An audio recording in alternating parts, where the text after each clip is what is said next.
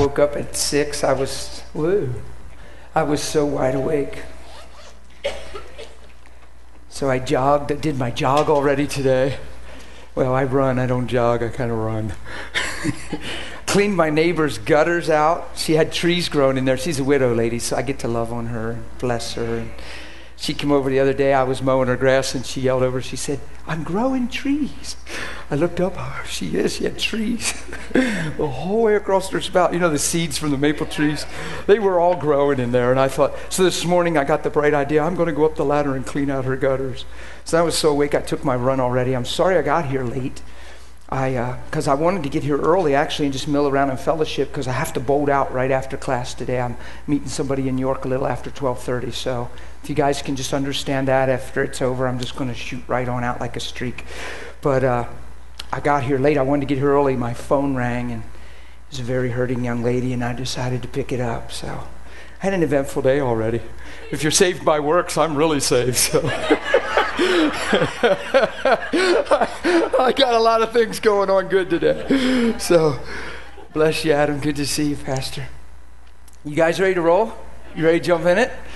We say we receive the love of God a little bit and just thank Him for being so good and that we're all alive. Amen? You really are alive. Whether you feel like it or not, you're alive forever. You're never going to die. Get that in your heart. Ask Holy Spirit to make that real. There's nothing to fear. Man, life is fun. Every challenge has the opportunity and privilege of manifesting Christ and leaving a legacy of faith and trust in Him. Think about it. Every trial, every adversity you'll ever face carries the privilege of living by faith and leaving a legacy and glorifying Christ. Or it's just about you and you're in trouble and help me, Jesus. And that's probably not too fun. Man, I'm so awake today. You guys are in trouble, man. I already put in like a whole day today already. I'm like pumped. It's really good. Come on, serious. It's about Jesus, and we're going to look at that more, that your life's in Him, flows through Him. We sing songs that He's our everything, and that's because honestly, without Him, you'd have no idea the truth about your life. Jesus is the truth. The truth. He's the truth about life, the Father, you. Nothing was made that wasn't made through Him. He came to His own. Trouble is, His own knew Him not and received Him not. But He came to who? His own. Who's that? It's us. Yay. So, yeah, it is a high five. We're His own. So He loves us. Father, we just love You. We thank You. This is true. Let revelation come to our hearts. Let Your great grace manifest in us and through us. God, thank You. Come on, make contact with the Lord right now. You probably already did today. Whether you did or not, you can right now. Father, You love me. Thank You. Open up the eyes of my understanding. My heart calls me to see and know You more. I yield myself to You. The best I understand, the best I know how, I say my life is Yours. The want to of my heart says yes to You. And I thank You that grace is sufficient. You're molding me. You're shaping me. You're changing my eyes. You're turning my heart. You're fashioning me in Your image. And I thank You for Your grace working in my life. I'm not troubleshooting. I'm not fault finding. I'm not criticizing myself today. I'm thanking You. You're doing a work in me to manifest Your Son. You're glorifying Your name through my life because You're building me on the inside in Your kingdom and for Your glory. And I thank You for it. I rejoice. You are the one that is Lord of my life, Jesus, and I give myself to You. And it's important to pray like that and talk like that to the Lord. Father, we just love You and thank You today. We ask You for great grace on the Word of God, in our hearing, in our understanding. We know Your Word's alive, and we ask that it would live in us vibrantly and produce great fruit. Thank You, thank You, thank You, thank You for everlasting life. Life is a privilege. Life is a privilege. Life is a gift. Thank You for life through Jesus Christ. Amen? Amen. And sometimes you need to just say that about 1,000 times till you believe it. Life's not challenging, a trial, tough. Life is tough. Life is not tough. Life is a privilege. If your perspective's not clear, life is tough. You know, pastors, mother-in-law passed on. She's 88. Honestly, there's physical loss, but it's not tough because there's a gospel. Thank God, what a time to be thankful and not grieve like those who have no hope. This thing is so powerful. Yes. Come on. The most we can lose is physical, tangible, temporal time with one another. That's the worst it could ever be. Oh. And if you get serious, man, I'm just happy today. If you get a vision bigger than that, then nothing can eat your lunch.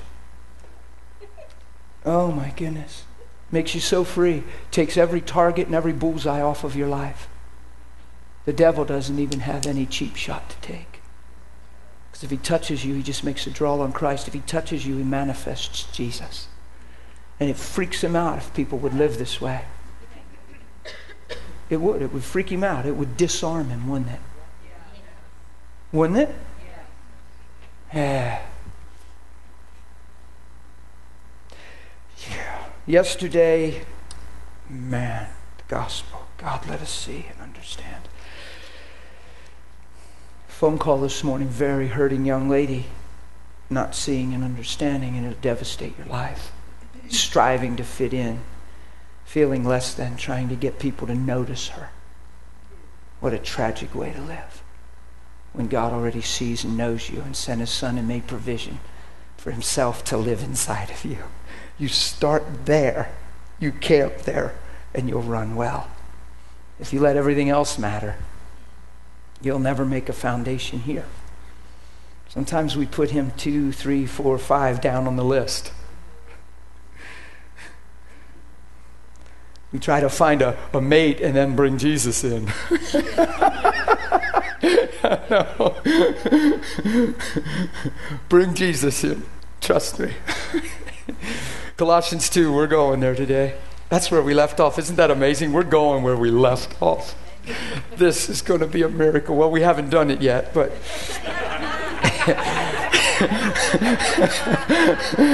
Isn't that funny, man? It is, isn't it? Hey, I never did this. Let's do this because I got to calm down just a little anyway.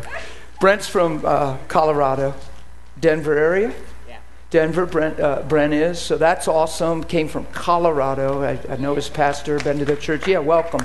There's a couple other people that are out of state, and I want to recognize everybody, but there's some people out of state, and that just fascinates me that you're here from out of state. It's just humbling. That's why I had a lot of emotions on the first morning. It got me when I looked out at you guys and realized it doesn't matter if you're right here hometown. The fact that you're here really humbled me.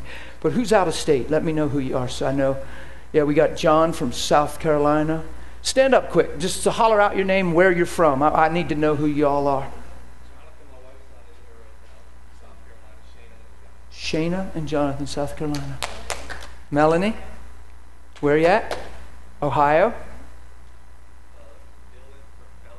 Gee, bless you, man. Wow. Who else? Jump up if you're out of state. Just jump up. Shane Burgett from Florida. Florida. Awesome. Richard, Virginia. Bless you. Welcome.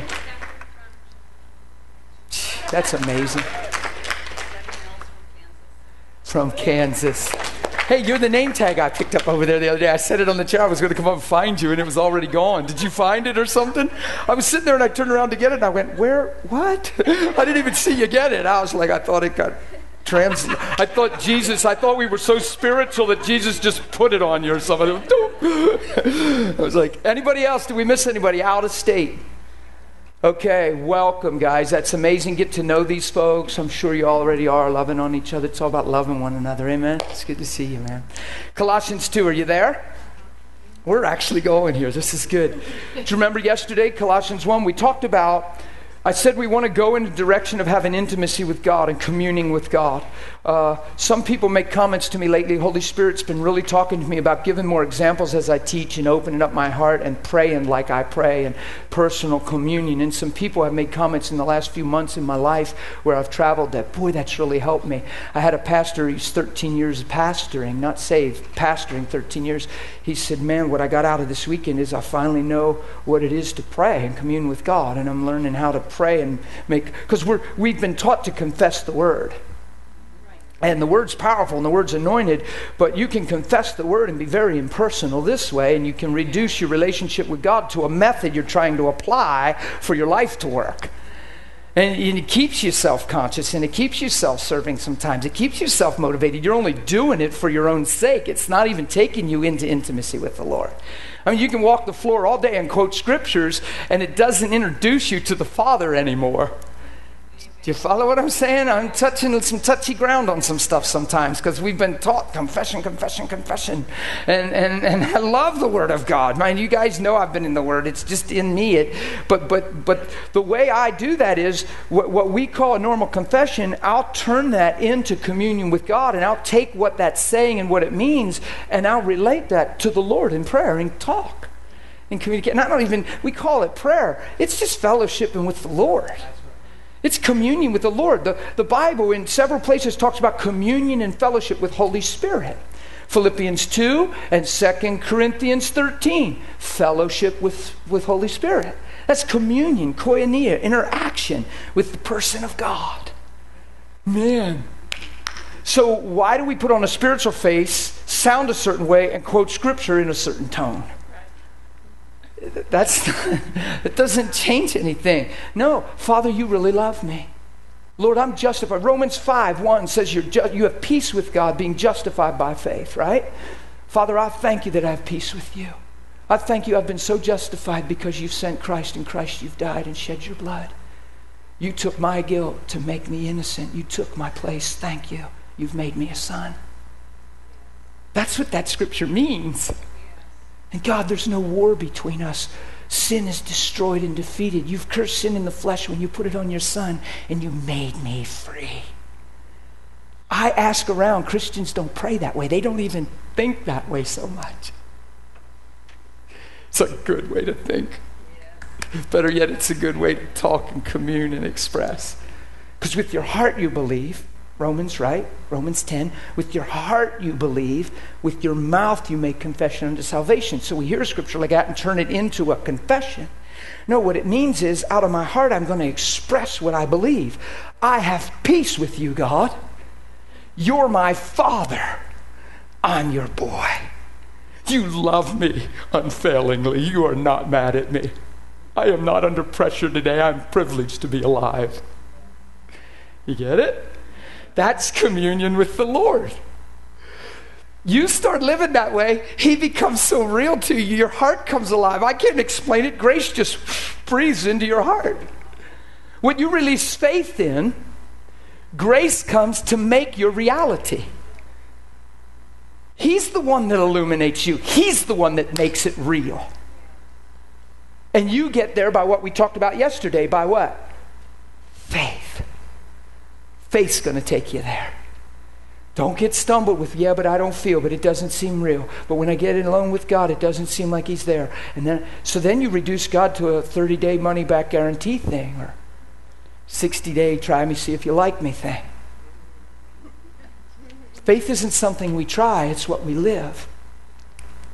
I talk to a lot of people, I really do. I counsel and minister and pray for and encourage and just fellowship with a lot of folks. Been privileged to do that. And one of the comments I hear a lot is, well, Dan, I've tried that. But I've done that. Well, yeah, but I used to do that. Well, I've said that. And when you hear that language, you can hear that people are thinking in a mindset of methodology. They're trying something to see if it works. So it's totally central driven. You're going to try it and then look and see if it's working. Try it, and then you're going to, after a while, pull out and get intellectual and assess and come up with another thing. You get what I'm saying here? Be very careful you don't live that way. Very careful. You don't pray for something and then look. You say, oh, it's not working. What do I do? Well, I tried what you said yesterday and nothing seems to be happening. What's the next plan? What do we do now? We're driven like that. And we're revealing to especially spiritually to the enemy that we're on the run and you're squeezing the life out of me. So keep squeezing. You get it?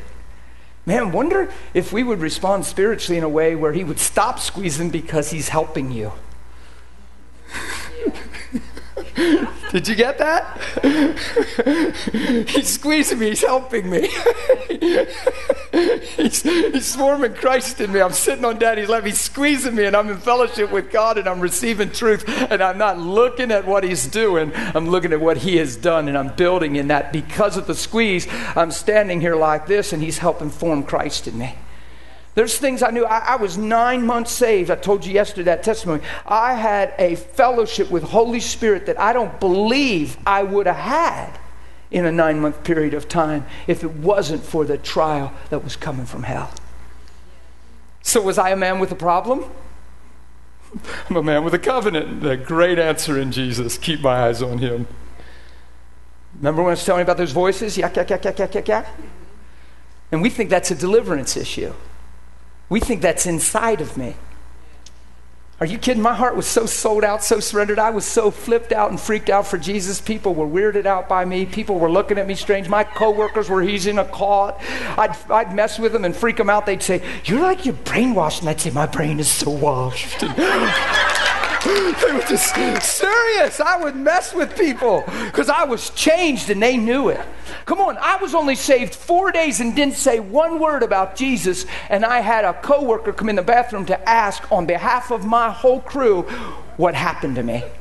4 days. What could they have seen in 4 days when I didn't say a word? Oh, I just was different. I was so sold out. And then these voices, 3 months goes by. Just 3 months of just, ooh. Do you know what I mean? On the shores of spiritual bliss with Jesus. Just Jesus and me honeymooning away, right? For 3 months. Yay. Right? And all of a sudden, after 3 months of that, wretched, terrible phrases started going through my head that I didn't even think of or talk when I wasn't saved. I mean, I cursed pretty bad just to fit in, but this was like nasty stuff. And the strength of it was directed to the person of Holy Spirit, which is weird. Well, it's not weird, because there's scripture that says if you blaspheme him, you're cut off in your darkness. And Satan sees my hunger. He sees my purity. He starts whispering things, starts just... It wasn't even my heart. It wasn't even my mind. It was yakety yak, yak, yak. And here's what we do. We take the yak, yak personal, tag it to us, wear it as who we are, and go seek help, deliverance, and ministry. When my heart so does, I don't even want to think that stuff. That stuff is ridiculous. Well, then why is it in your head, brother? Because the devil's a jerk. So I sit on my bed. And I cry pathetically. Holy Spirit, I don't feel this way about you. I don't think anything like this about you. Why do I think this stuff? And I'm crying. He comforted me and lovingly whispered and said, "Oh, I know you don't, Dan." And I'm like, but then what am I supposed to do? Right? He said, "Dan, every time you hear that voice, tell me how you feel about me. Every time. Just tell me how you feel." And I went, I got it, right? It was 3 months. I'm like, 3 months.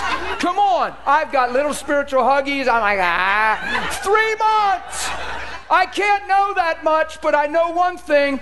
I'm sincere. I want God. I'm not cursing God.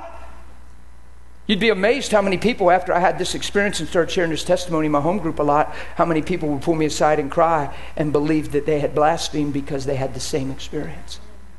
And they were actually hanging around church hoping they were fitting in, hoping they were acceptable, but in their heart believed that they had committed some unpardonable sin.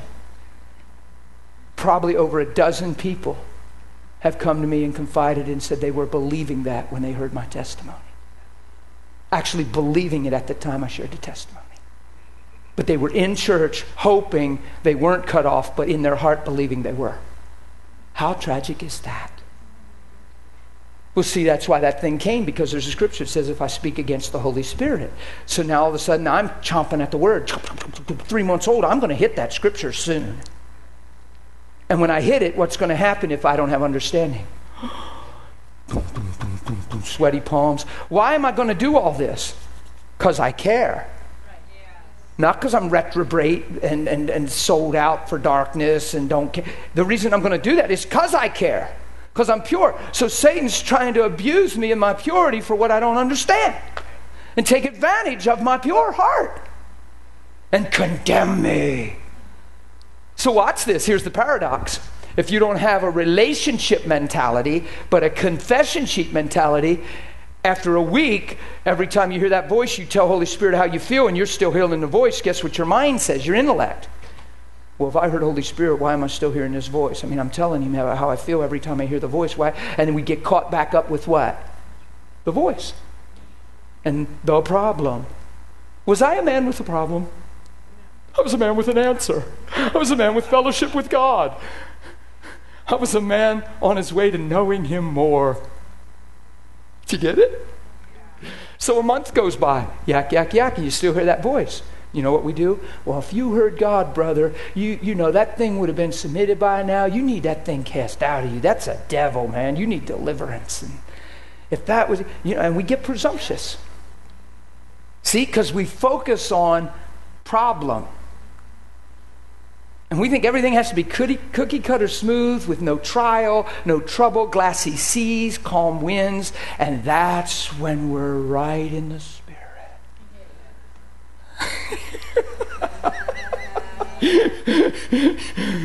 You might have a third of a day like that in your life. But I tell you what, your heart can be calm, and there could be calm winds and glassy seas inside of you. See, I started having so much fun with it because I started to realize the strategy. I started to realize that God's given me the kingdom. That he's put the authority and power of truth in Jesus' name and the finished work of Christ in me. And all I have to do is live by faith and respond to him with a pure heart, and I'll see him. All I have to do is submit to God and resist the devil. He'll flee. I don't resist the devil. I submit to God. In submitting, I've resisted. It's a one-stepper. And I don't get tired. I'm always refreshed because I'm not fighting him. I'm fighting the good fight of faith, maintaining a healthy identity in the face of adversity. Oh, this is so good. I hope you're listening. You recording this? This is good. Are you getting this? Because here's what intellect says. Well, yeah, but Dan, come on now, a month. If that was God, that would be stopped by now. And we make that a problem.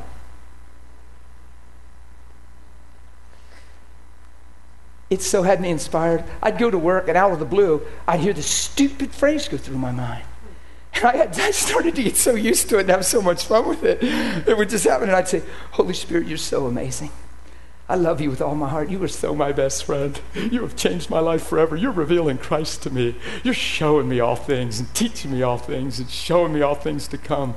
You're amazing. I would sit down in the case. I would stand in the aisle. Didn't care if anybody was around. You are so my best friend. You are so my best friend forever. I love you with all my heart. And I'd start working again. And if I heard yak, yak, yak right on the heels of that, Holy Spirit, you're amazing. I just appreciate you revealing Christ to me. Thank you for winning my heart and winning my life. And I'd keep working. Was I a man with a problem because I'm hearing yak, yak, yak? I'm only a man with a problem if I focus on yak, yak, yak and start fighting yak, yak, yak and let yak, yak, yak become who I am. Oh. Do you see how powerful the gospel's designed? But you got to live by faith. If I turn it into a method, after a month, 2 months, 3 months, 4 months, I'm thinking something's wrong. I got to come up with another plan. This isn't working because I'm still hearing something I'd rather not hear. It got to the point where I could care less if I heard it or not, because when I heard it, it spurred me to respond out of my heart, and it actually taught me one of the most valuable lessons under a year old in the Lord of my life, to never take personal what goes through my mind and think it's me. It's outside trying to get in. And if I grab a hold of it and take my identity through that, come on, who's ever had a flashback to the past? Who's ever remembered something you wish you never did? And then the church makes the big mistake and says, well, that's still lingering in you, buddy. That's still hiding in you. That still has a root in you. We need to minister to you and get that up and out of you. And when you submit to that, what you're saying is, that's still me. I don't need deliverance. Well, maybe. No. I've been delivered. See, because the memory that comes to me that I wish I never did, the truth is I wish I never did it, and I'd rather never have the memory. True? Yes. So is it coming up and out of you, or is it coming to you? I promise you, it's things that owned your life and had you like a puppet on a string that have lost control over your life, and it slips back in looking for an opportune time and tries to get you to come back into agreement, to accept it as still you, to fight a fight that's not even there. The fact that you care and are grieved and wish you didn't even think or see something or remember something is good evidence your heart's changed and you're a different person. That ought to be enough right there. Come on. If you're feeling bad for what you were thinking, then you ought to rise up and say, Father, I so thank you. You have changed my life. I will never be the same. You've truly taken the old and just thrown it away. It's in the sea of forgetfulness. Everything I ever was apart from you is done and gone through the Christ, and I am truly alive and transformed. You can pray that way right in the midst of a flashback. Watch this. If you do that every time a flashback comes, who knows that sooner or later it wouldn't be in the best interest for the enemy to bring a flashback, because you're building yourself in truth and in Christ. And that's the true principle of submitting to God, resisting, he'll flee. It's so powerful. It is good. Man, that right there will save you from a whole lot of duress. If you don't handle it that way, guess what you do? You open your soulical, feeling, sensual life to the enemy even more, and then he'll just pummel all the more. Next thing you know, it's dreams at night. It's waking up with the same old fears before you knew Christ. The next thing you know, you wonder if you're even saved. And then you wonder why God's letting this happen. What did I do wrong? What door did I open? What? Maybe I wasn't serious in the first place. Maybe I need to get rebaptized. Maybe, and all of a sudden it's just question, doubt, concern, second guessing. Who knows that's a place of torment? That's terrible. Come on, you look inside your heart right now. Every person in this place, this is the grace of God. You look inside your heart right now. You know what's making you tick. And you know the why behind your life. Serious. Yeah. Don't sell that cheap and sell that out because of an impression, a feeling, a memory, or a dream. If you have the wickedest, most grossest dream, and you wake up and go, wake up and say, Father, I so thank you that you have sanctified me through truth, and you have shown me what truth is. And God, there was a time when I remembered something like that or had a dream like that, I would have thought, but Father, I love you, worship you, etc. If you respond healthy and you don't make a big fuss over the dream, I promise you the dream will go away. You make a big fuss over the dream, it says, I got him on the ropes now, I got him on the run, man, he's scrambling, squirming, making phone calls, intercession on prayer lines. And you say, well, why would he be? Because none of that you're doing is by faith. You're scrambling. You're just running scared. And you think, yeah, but everybody's praying for me, and I'm on the prayer lines. Why does the dream keep coming back? Why isn't God protecting me? He already has, because he told you who you really are through Christ, and it's time for you to believe that and stop believing all this. He's already answered you. John, we have a question. I'll repeat it. I'll repeat it out loud.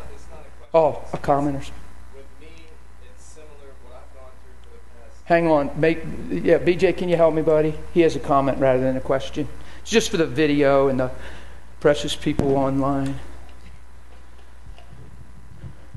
Go ahead. Well, man. for me, it's been similar to your experience with the devil coming to you and speaking blasphemous things about the Holy Spirit. With me, for probably even still for the last 6-7 months, the devil has come. It's been a growth thing for me because I have crazy dreams all the time where I'm not doing anything. The devil hasn't been able to get to me in the real life, so he'll get me to try to feel like my conscience is violated, to where I'm actually doing things that I've been delivered from, doing drugs or things like that. Yep. And that's been a huge growth thing for me too. I could allow it to violate my conscience and feel guilty because I'm actually really doing it in my dreams. So when you wake up, you feel like you're doing it, but that same thing that you're talking about, just waking up and knowing and being confident in who I am and just worshiping God for the truth about me, and that's not me. Right out of your heart. Right out. Do you hear what he's saying? Because a lot of people have a dream like that and they're actually doing it, and it was a past former thing. They think that thing's buried in them somewhere and rooted in them, and they say, oh my God, but that's in my subconscious, or I wouldn't even have the dream. And we get real intellectual and psychological about it, and we make it a major issue. What's so hard about jumping out of bed and going, whoa, I'm so glad that's not me, never will be, that man is dead and I am changed forever. Yay, I'm pumped to be alive in you, Jesus. And the devil is going, because he's used to us biting all that stuff and getting hooked over and over and over, hook, line, and sinker. I mean, he's just used to throwing stuff out there and boom, we're done. You see what I mean? But here's the deal. There's a sanctifying. I had some major bad habits in my life before I got saved, just like you did. I had some mentalities that weren't good. I got into a little of that yesterday with motives, just with Kim and everything.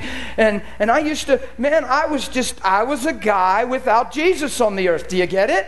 So there was things that I commonly did in my mind and wandering. And after I get saved, those little blurbs would come back to me, those little things would come back to me, and it would just make me rejoice inside because I didn't take it to heart as if it was me. I realized it's kind of like habit stuff. It's kind of like you give yourself to something, it's going to keep knocking on the door. If you close the door, it's going to keep knocking on the door to see if you're home. Come on, it's like an addiction. You get through an addiction, that little impulse will come and whisper every once in a while and see if you're home. That is not a problem unless you get freaked out by it and start taking it to the point where I still got issues. Oh my God, that's why, oh God, video, God help me. Okay, that's why some of these programs say you're always going to be an addict. Because the impulse, the temptation, and the memory, they're letting identify the person. And they're saying you always have the capacity to go back. And we're making the impulse who we are.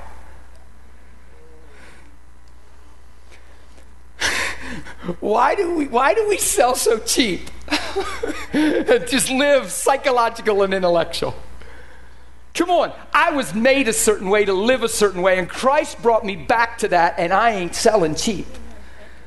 One of my biggest prayers with tears is, Lord, don't let me miss one drop of grace available through Jesus Christ to transform my life.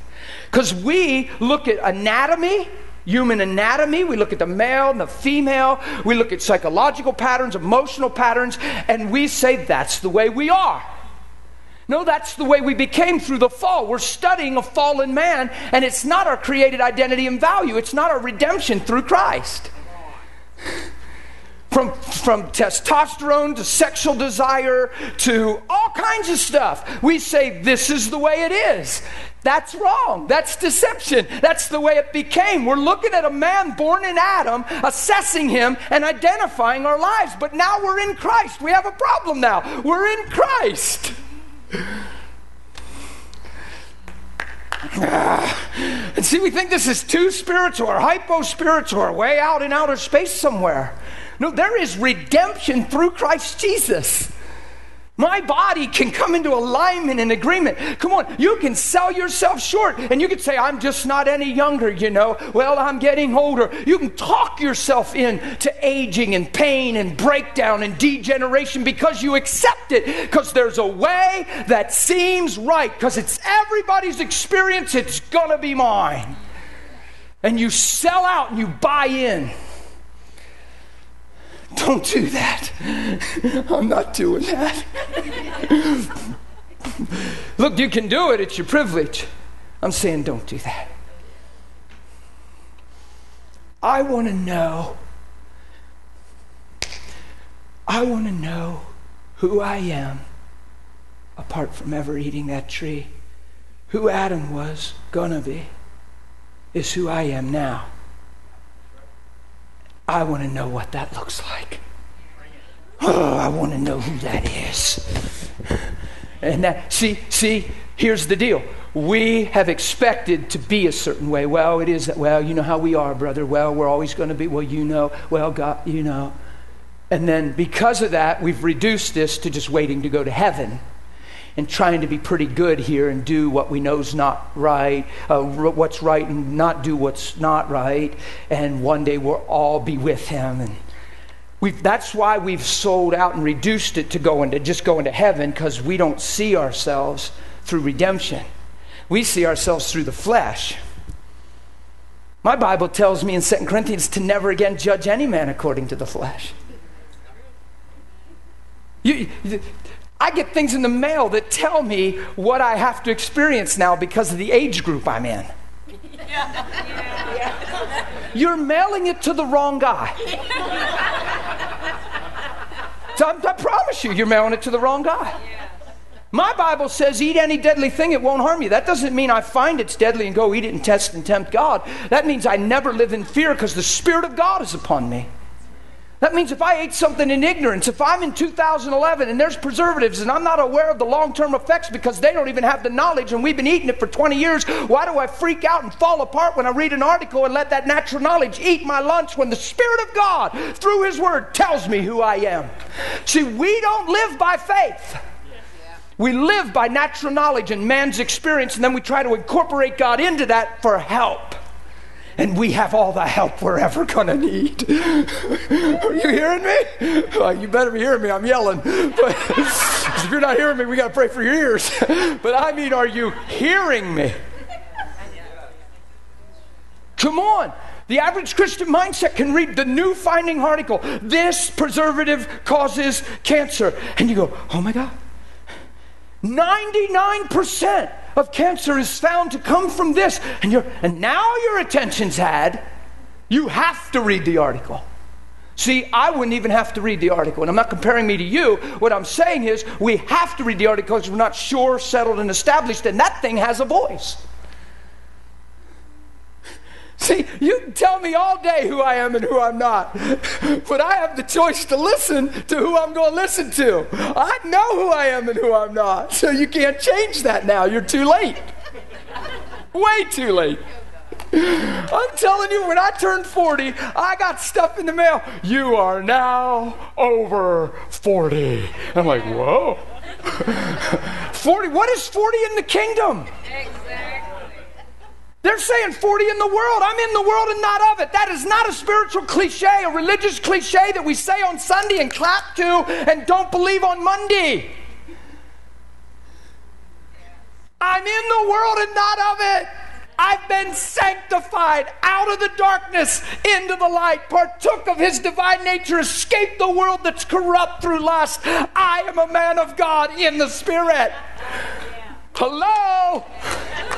So my life doesn't come under the same definition. Is that haughty, presumptuous, high-minded, proud? It's the Word of God. I humbly wear that. I don't walk with a sandwich sign. I'm untouchable, invincible. I'm not like you. I just live this thing with a pure heart. I accept this. It's called the finished work of Christ. I can honestly tell you that it's possible to live without an ounce, a speck, a jump of fear for the rest of your life in Christ. And I'm either in denial, deceived, and need ministry and somebody to jerk me out of deception right now, or the gospel's taught me how to never fear again. And I believe time will prove me right that I don't even know how to fear anymore, because my eye sees so different than it used to. When you don't see for yourself, you can't fear. Oh, you can be concerned for the well-being of people. You can be concerned for simple things.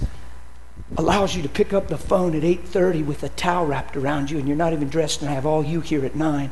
Pick up a phone to a broken-hearted little girl.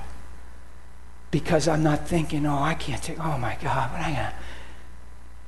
I'm not under that. I'm not thinking that far ahead. I'm not under that kind of pressure. Oh my God, she's calling now. I'm not even dressed. We've got school. Oh, honey, not now.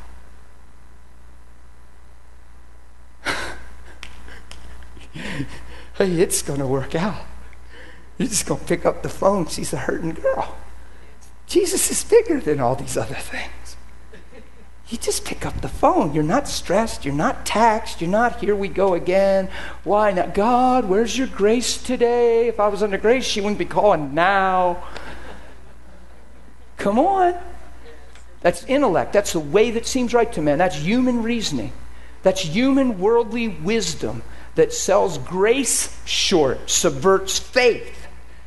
Come on, the average Christian hears 99% cancers come from this preservative. You start reading the article and it says this preservative is named, right?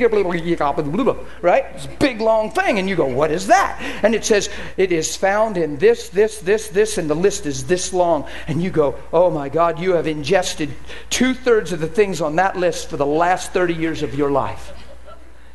Now what's the average Christian do? Oh my God. And they start praying over their body, touching and sanctifying and praying for cleansing and washing. Why? Because when they start praying, it's fear-driven. They're actually saying, I'm vulnerable to this, please help me. Fear is a subtle... All of a sudden, natural knowledge is what's stimulating your prayer, and you're concerned. It's not faith, you're concerned. So you're in a prayer line on Sunday, and you're at the altar, and they say, how can we pray for you? Well, I'm believing God. I know God's hand's on my life, but I just read this article, and it said about this and that, and it's just like, I just want you to pray and just and praise God, I know He's for me, but just to be sure that, that I'm just free from any effects of this. That's a common thing. I've been at prayer lines long enough and heard enough requests. Somebody heard something through the week, read something through the week, was on the internet and saw something through the week, and now they're asking for prayer just in case. What is that? That's vulnerability. That's a form of fear. We as Christians feel like we're vulnerable to the environment in which we live, instead of under the covenant hand of Almighty God, the strong tower, the refuge, who I run to and cling. It's a fearless place. It's not presumptuous and proud. It makes you feel, like right now, inside, I feel like, because I know what I'm saying is true. Because I know how I live. I don't fear stuff. I don't fear contagious stuff. I give blood they used to ask you a question. They'd say, have you been in contact with anybody with hepatitis? I said, are you kidding? I get my hands on those people as much as I can. And they go, what? I said, man, if it's HIV, if it's hepatitis, I'm right there. They're like, what are you talking about? I said, well, I just had my hands on somebody with hepatitis just the other day. What?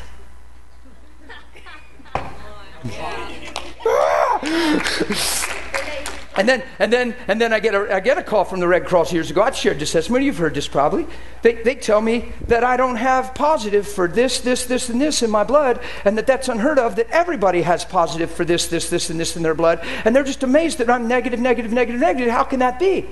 And I said, well, why are you making a big deal of this? What's that mean? I don't think I should be positive for stuff. What? She said, well, it doesn't keep you from donating. It just means you're in environment. You're exposed to environment in the world. She said, when you look at your readings, it's almost like you're in the world, but you're just not even living in it. It's like you're here, but you're not. I said, I can explain everything.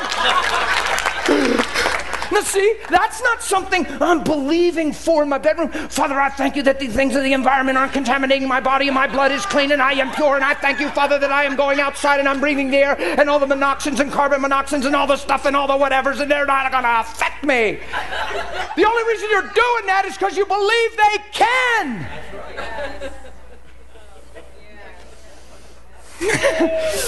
And you call that prayer. And when they find something, you say, I don't know why, and I can't believe it, how come, and I prayed for 20 years that this couldn't touch me, and it did touch me. The only reason you prayed for 20 years is because you believe it could. Oh, we're in the nitty. See, we didn't even do Colossians. I knew it. Man, this is school. Are you guys all right? There is tomorrow, isn't it? Brent, you are an encourager, dude. Thank you. There is tomorrow. Are you getting something out of this right now, though? Come on, vulnerability. I woke up almost a year ago on my bed, opened my eyes, and the Lord of the universe over me, on me, spoke to me. My people feel vulnerable to the world they live in. And his heart crying was amazing. That's why there's passion in me. That's why, because I have those experiences. God's coming. My people feel vulnerable to the world. And I'm like, he wants to address that. This is deception. This is, so see, that you read that and all the stuff, and you read an article of all the stuff that's in the air. And you think about that. And it gets in you. And you get around, and now you're following a big truck. And now you're hitting the thing on the fresh, getting the fresh air turned off quick because you smell it. And all of a sudden you're thinking, oh my God, this stuff. And now you're praying and sanctifying the car and praying in tongues. You know why you do that? Because you believe you're in trouble. You say, well, what am I supposed to do? Man, let your heart rejoice with thankfulness that Christ has died and rose again, and that you have believed by faith, and grace has overtaken your life, and you're in covenant. You don't have to even go to that extreme. I don't. I'm thankful. Man, when stuff like that happens, I'm like, oh, thank you for the gospel. The lady calls me and tells me I'm negative for all these things. She said, everybody's positive. This lady, I don't know how true she was, but this is the only lady I talked to. I said, well, so what are you telling me? She said, I'm telling you, your blood's purer than 99.9% of the human population. And I said, I believe that. No, I didn't try to believe that. I didn't go for that. In prayer. Being cynical a little bit for a reason. I want you to not have the ability to, because of vulnerability. And if you realize after this day, vulnerability, you'll shift gears and you'll pull out of fear and into faith. Father, thank you. When I read that, it tried to grab me. But you know what? You've already grabbed me and held me tight. I am in the world and not of it. I don't even have to pray about this. It's already finished. Thanks for your love. See, that's faith. Man, that feels good to me. You get it? Oh my goodness. I could tell you a lot of stories about stuff like that. I really could. I really could. Come on. How are you going to get near people that need Jesus? How are you going to get near? How would Jesus ever go and pray for the leper? That leper broke every rule of culture to even be out there on that street. He's got nothing to lose, man. He's tucked away. He is quarantined. And he says, whatever. I believe he's the Christ. He's breaking every cultural rule, law, code. He's not being a good boy in culture, society's eyes right now by being out on that street. He's breaking laws. And do you ever watch like the Matthew videos? He comes up to Jesus. He's the leper. And he comes up and he says, Jesus, he puts his, have mercy on me. He turns real humble like this. Jesus is looking. He says, if you're willing, you can make me clean. Right? And Jesus goes, and he's like, he's going to cry. Oh, and he walks up, and all his disciples are going, and they got their things over their face, and they're turning because they're like, oh my God, that's in the air, right? Yeah. Jesus is so amazing. It's like, Jesus is amazing. He's our hero. He's everything. Jesus is amazing. Oh, you're so in love with him. He comes up, right? And he gets down, and he takes off his little blanket that he's covering his face with, and he goes, I am willing. Be clean. And everything leaves him. And he goes, and he's running around there hugging and rolling, and I'm thinking, yay! But come on, we'd be like anointing the end of a pole and touching him or something. What would we do? Can I tell you a crazy spiritual story? I wasn't saved very long when this happened. It's some of the stuff that I have to tell some of these stories so you know what's wrong with me. Because it's not my fault. Serious, like you know, somebody cynical could sit back and say, "Oh, brother, what?" But see, I live with me. I know how I live. I know there's no fear in my heart. I know that when a deer tick was on me with a red ring, and I'm not telling you to ever do this. If you have fear, go get the treatments. Don't be a knothead. Go get the treatments. Now's not the time to find faith. You're not condemned. Go get the treatments and thank God he's growing you, and thank God that you're going to be okay, and thank God you're going to fulfill his will. Don't get caught in, well, I don't know, I should be able to believe. And you're already, oh my God, waiting for the first symptom. You know, it's not a mistake that I read. I'm in my dental office getting a teeth cleaning, and there's an article there, bullseye, big black, you know how they write stuff to get your eye.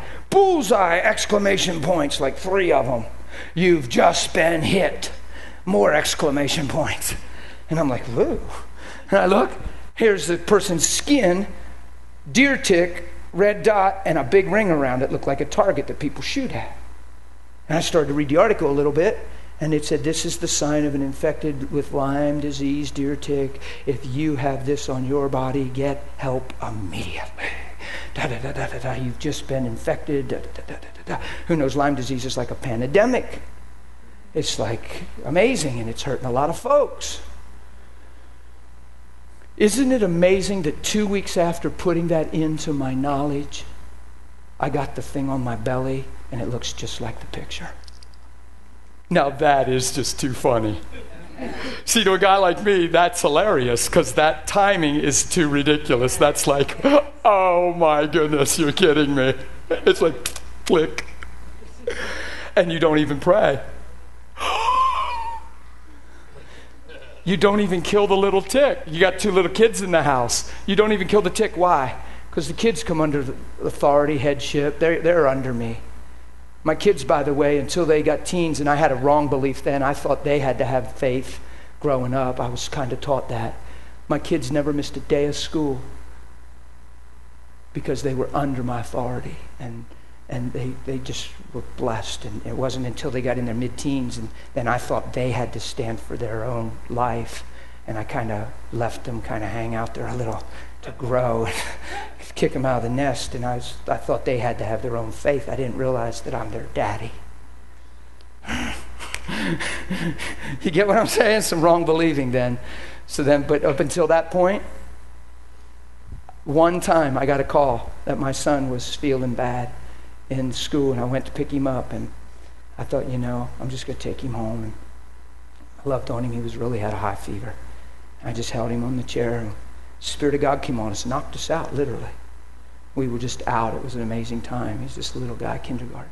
He opens his eyes. I open my eyes about the same time. He's totally clear.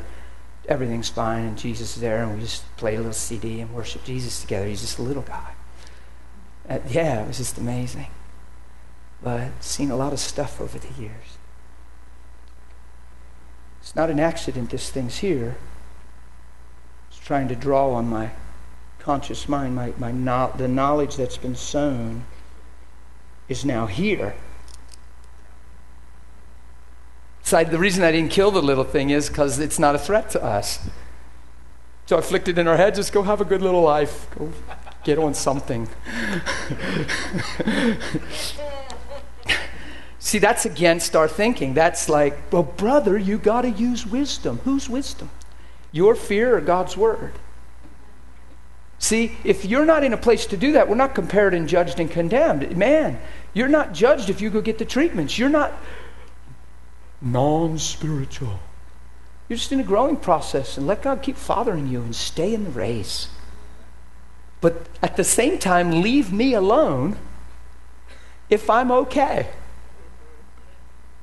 You get what I'm saying? You don't fight over this. If some esteem one day different than the rest and others esteem every day the same, it's the law of love, Romans 14. Don't compel each other to change and try to hook up just so they have to believe what you believe.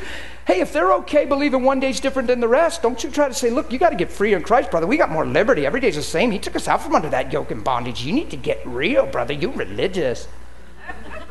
Because the Bible says if they honor that day unto the Lord, and it's by faith, then unto the Lord they honor that day, and God sees them and makes them stand. And if you don't honor that day, then unto the Lord you do that and do it by faith, and you see every day the same. It's the same to God is what that chapter's saying. And we're, through natural knowledge, in pride, compelling each other just to believe what we believe, as if our way's better. And what he's saying is faith is what's better. You get it? It's the law of love. It says in that chapter, some people only eat meat or vegetables, being weaker in the faith. That doesn't mean a vegetarian's weaker. He's saying in their culture, all the meat was sacrificed in their markets. A lot of the meat was sacrificed to gods and idols. So the Christians would go to the meat market and they didn't know where the meat just came from. Right? So they're sacrificing this stuff to all these foreign gods, you know, and slicing it all up and dicing it and burning it and all this. And then they take the salvageable meat into the market to sell it to the people. And the people were like, I ain't putting that in my mouth. I don't know where that came from and who that was presented to.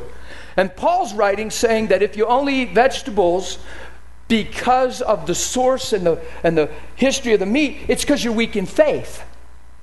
If you're not eating that meat because of where it came from, you're not understanding Christ, that all things are sanctified when received with thanksgiving, and Christ changes everything. Doesn't matter if they sacrifice that thing to Dagon or whoever in the morning. You're eating it in the afternoon, and you're in Christ, and you thank God for the blessing and provision, and you just eat the meat. That's what Paul's saying, because Christ changes everything. That's simple. He says, but if you can't do that, the people that have the ability to eat the meat don't look down on the people that haven't grown to that place and won't accept that and don't want nothing to do with that meat. It says you need to honor one another, love one another. And it says if my eating causes you to stumble, I have now stepped out of the law of love and I'm the one in sin. What? So it's all about cultivating faith, not bashing one another with our faith. Right? So I tell people straight up, I've gotten a little criticized by a couple people over the years for telling you if you have a little fear in you, now's not the time to try to find faith. Just go to the emergency room. But don't let go of faith on the drive. And thank God he's with you and he's protecting you and he'll keep you. But in your heart at some point, keep on growing to a place where all of a sudden when crisis hits, all of a sudden one day you just see, hey, everything's fine. Man, this is fine. See, because that's where I'm at. When I'm doing this and flicking him in the hedges, I'm not hoping and taking a stand hoping this works. It's what I see. I can't see anything else at that point. I related the article and the timing to, oh my goodness, this is funny. And I never prayed and never thought about it. And I'm fine. I'm going to remain fine. That's arrogant. No, it isn't. Just don't have fear. You follow me? It's just fun, man. See, because I know how we react when we read that article and 2 weeks later we have the same experience. I know how we react when Brother Bob has that experience and now we see how he went and what went with him, and now that same thing starts happening to us. We relate to him and what he went through instead of this. We do that stuff all the time. It's called natural knowledge. I don't know how I got on all this. You guys all right? You're not vulnerable to the world you live in. Rick, do you have a question? Comment. There's a scripture. Hang on. Let BJ get down here with the mic. just because of the tape. There's a scripture that is so shouting everything that you were saying from the get-go. Okay. And it may seem a little weird, but it's so awesome. And the scripture is, it's appointed unto man once to die, and after this the judgment. Because I'm dead to sin, I died. I'm never going to die again. But people fear judgment. They're afraid that when they get to heaven, God's going to expose all the bad things they did. And they don't realize, most believers, that they're already judged righteous and holy. And when you're judged righteous and holy, you don't fear when you see all this stuff. I mean, if I'm going to die, I'm present with the Lord. That's a good day. That's really if I'm going to live, it's still a good day. I think that's really good, Rick. That's really clear. Go to 1 John 4 real quick with me. That's good. Thank you. You see, that's because we're about ready to talk about identity and righteousness, and look what my heart's exploding in before we get there to Colossians. I'm saying all this. Why? Because we're kind of sharing the fruit and the benefit of living by faith and understanding love. Because who would agree with what Rick said, that it's not an overstatement? Most Christians at large, and I'm not just, it's not a rigid thing I'm saying. What I'm saying is the average Christian mindset is still very moved by death. Right? Is that fair to say? Very moved by death. We see death as a finality. We see death as a fearful thing. We see death as oh my God. Okay? And judgment, condemnation, judgment, the fear, the sense that I've done wrong, that I haven't measured up. Right? Fear of judgment. And so judgment and death, that goes hand in hand. The fear of judgment and death, and fear of death go hand in hand. I prayed for a man that was way up in his 80s, and it was an awesome experience. I don't have time to get into it. It's one of the most incredible spiritual experiences I've ever had, actually. And I beat my steering wheel for a mile down the road screaming the name of Jesus. But the man was in a coma on life support with his mouth taped, and I could hear his heart talking to me. And I had a conversation with him, and he talked back to me, and his eye came alive and teared, and it was gray, and it was just amazing. But 2 weeks later, he passed on, and I asked the Lord, why? Because I asked him about getting right with God, and he said, it's too late for me. I heard that in my heart. It's too late for me. I can't just jump from one ship to another now when I willfully held on all this time. That wouldn't be sincere. I can't just pray the prayer and expect God to make things right. That's what he was saying. His whole family's sitting in the living room, and I start talking to him and repeating what I hear him saying, and they know that that was his language before he went into the coma, because they're all trying to get him saved. And when they heard me repeating and saying all this, they fell. It was pandemonium. They fell on the floors, wailing and crying, because they realized how supernatural it was that I was hearing the thoughts of his heart in my spirit. Led him to Jesus. He got saved. He repeated and prayed with me. And 2 weeks later he died. I asked Holy Spirit. It's a phenomenal, amazing thing. It makes you think. He said, Holy Spirit, why 2 weeks? Why didn't he just go be with you? He's up in his 80s. It just seemed like he was just going to go. I was so overwhelmed by the experience, I never even prayed for him to be healed. So, I was just like, I got out of the house. I was like, Holy Spirit said, Dan, watch what he said. It took me 2 weeks to comfort, affirm, and convince his heart that everything was okay and get fear out of his soul. That I really could love him this way, that he could really jump on board, and that he was accepted open-armed and without question. It took me 2 weeks to convince him inside that he was truly saved and accepted in the beloved. And it was like when that fear was dispelled, he had the ability, fear was holding on. And when that fear was dispelled, he had the ability to let go and be with Jesus. It's mind-boggling. Oh. Got to tell you some of these stories, you'll see why I'm so pumped up. Knowing him's enough, but when he starts manifesting stuff like that and showing himself like that in people's lives, it gets really fun. Amen? Did I turn you to 1 John 4? Yeah, this is Rick's fault. So if this isn't God, no. Having fun. Okay, love, verse 17. Love has been perfected among us in this, that we have boldness in the day of judgment. Not fear of condemnation and torment. We have boldness in the day of judgment. Okay? We have boldness. So love has been perfected among us in this, that we have boldness in the day of judgment. Why? Because as He is, so are we in this world. He is love, we've become love. He's a son, we've become a son. He's anointed by God, right? Jesus of Nazareth, anointed by God, went around doing good, etc., etc. He modeled a life we're created to live. He's the firstborn among many. We've been anointed. Our cups are running over. All these things, you could go on and on and on. The resurrection, the power of God through Christ, all those things seated at the right hand. Behold, I give you power, tread upon serpents, scorpions, over all the power of the enemy, the authority of His name. All that stuff fits there. As He is, so are we. The main thing He's talking about in this whole chapter is becoming love. And love has been perfected among us in this. Here's the sign of perfected love. When you have boldness in the day of judgment. Why? Because His heart's become your heart. His ways become your way. You've become one with Him, and you've totally accepted the identity He's granted you through Christ, and you're not ashamed. Do you get it? The Message version. Okay. Starting verse 17. This way, love has the run of the house, becomes at home and mature in us, so that we're free of worry on Judgment Day. Our standing in the world is identical with Christ's. Verse 18 says, there is no room in love for fear. Well-formed love banishes fear. Oh. Ooh, I know how to work this.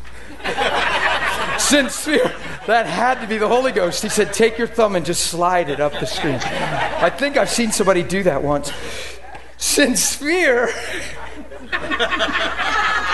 I am such a caveman. You have no idea. I don't even want a cell phone. It's wonder I'm holding one. This is a cell phone. I'm thinking it's got a ring. It's not infectious, Dan. Since I'm getting over this. God's building something in me. Cell phone. Since fear is crippling, a fearful life, fear of death, fear of judgment, is one not yet fully formed in love.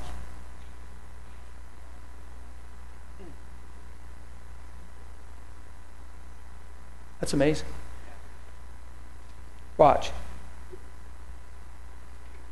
New King James. There is no fear in love, but perfect love casts out fear, because fear involves torment. Man.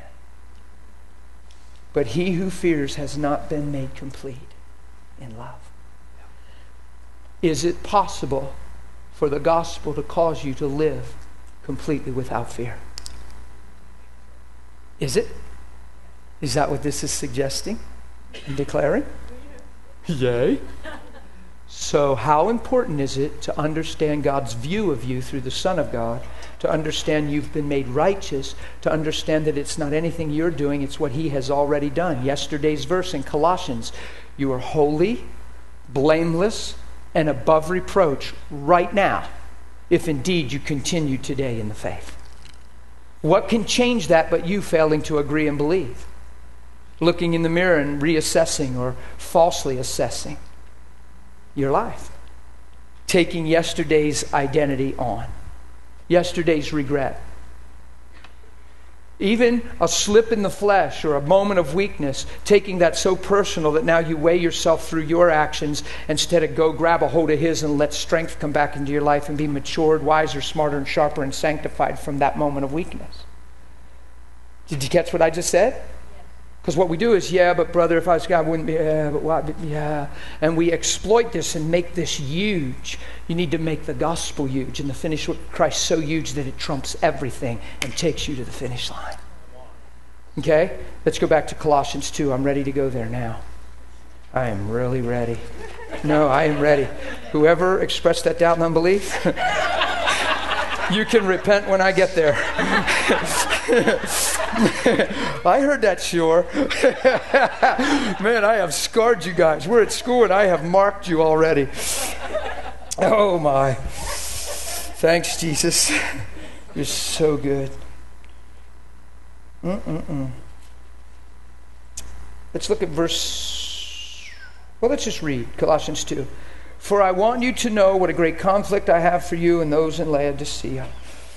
And for as many as have not seen my face in the flesh, that their hearts may be encouraged, be knit together in love, and attaining to all riches of the full assurance of understanding, to the knowledge of the mystery of God. Do you see what this man's intense about?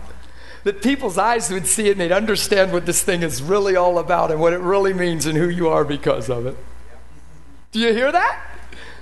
This thing is so much more than praying a prayer to go to heaven and trying to stay plugged into a local church. Man, thank God for the local church, and man, stay plugged in and all that.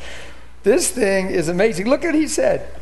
That their hearts may be encouraged, being knit together in love, and attaining to all riches of the full assurance of understanding. Now see, when I read stuff like that, that's how I commune with God. Father, I thank you, you're illuminating me to the full assurance of understanding. There's great riches in it. I treasure it more than life itself, more than anything, because without it, I'll never live my life the way you designed and created me. God, I yield and I'll slip to my knees when nobody's looking. Father, I thank you, you illuminate my understanding. You've transformed my life and my world, and you've brought me into yours. Thank you that I was always with you and always one with you from the beginning. I thank you for knowing me and allowing me to begin to know you. I'll pray like that when I read something like that. I'll just stop and go, whoa. So this isn't just Bible knowledge, and I can quote it, and I can say amen when the preacher preaches it, because I think, hey, I just read that this week. Are you following me? I'm not being rude. I'm being real. Knowledge will puff you up. Love edifies. And we just learned the fear out of your life. Okay, the mystery of God, both the Father and of Christ, in whom are hidden all, oh my goodness. How many treasures? So why look anywhere else? Do you see how a matter of fact the gospel is? Come on, do you see how straight and narrow it is? In whom are hidden all the treasures of true wisdom and knowledge. Right? All the treasures. In whom? The Father and the Son. Now this I say, lest anyone should deceive you with any other words, persuasive words. Like, but you gotta face reality. Yeah, and the list goes on. He said, this I'm saying so that you don't follow any other language. You see why I preach as adamant as I do? Straight and narrow. Sounds like Jesus did. I mean, he said like amazing stuff, like you either gather to me or you're scattered, either for me or against me. Why? That doesn't mean you're evil and wicked. It means either your mindset can complement, add to, and enhance the kingdom, or it's contrary to the very kingdom that you're a part of. Think about it. Your mindset leads to then your productivity. Right? You start getting wrong thinking. It starts breeding wrong believing. That starts breathing and breeding wrong speaking. That produces wrong fruit. But yet you're sincere and see your need for a Savior and you honor Him as Christ, and yet you're living counterproductive to the kingdom you're called to. When He's saying you're either for me or against me, gather to me or scatter, He's not saying you're either wicked or you're a saint. If you really look at it, I mean, He can be saying that. It could mean that, of course. But you can see your need for Savior and be faithful servant in your church and have a mindset that lives contrary to the kingdom and the productivity of it. Do you get it? You just let fear rule your life. You just let negativity rule your life. You just let condemnation eat your lunch every day. And there's Jesus looking at you, loving you, knowing who you really are. You get it? Guilt, condemnation, shame, I cover it all the time. And I'll say it a whole bunch of times in this school, is never, ever, ever, ever God. I don't care how guilty you seem. You holding yourself guilty isn't going to change your life. Taking accountability, getting responsible for your actions is a good thing. But to just let guilt shroud over you and let condemnation and shame hover over you. No, once you take ownership, once you recognize something's not God, you deal with that. You take responsibility. You take it to God and see it for what it is, and then acknowledge that you're called to something else. This is not who you are. You have called me for higher things. I thank you for the light that shows me the difference, and this is where I belong. You get it? Because guilt, condemnation, shame, 3 major tools of the devil. Because they produce regret, and regret produces death. Guilt, condemnation, and shame, when you label yourself through one of those, there's no place for repentance and change because you're marked, damned, and doomed. True? And what are you waiting for to change? What's going to change that? You've judged yourself apart from Christ. Guilt says I'm not forgiven.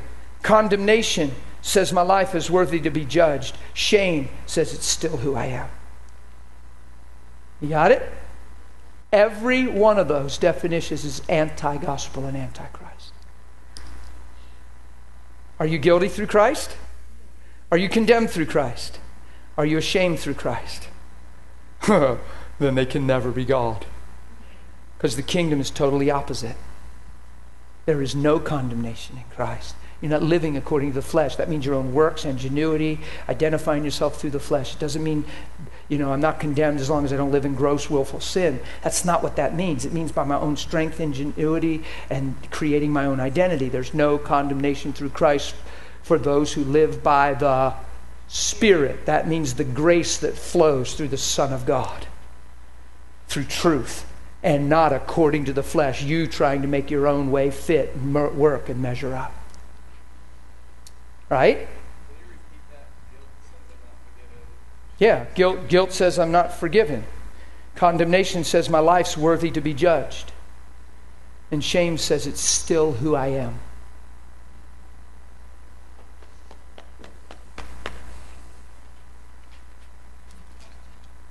Yes, Martha. Here, he's getting you the mic. I saw it before you did that. Huh? I saw it before you did that time. You were all on it, man.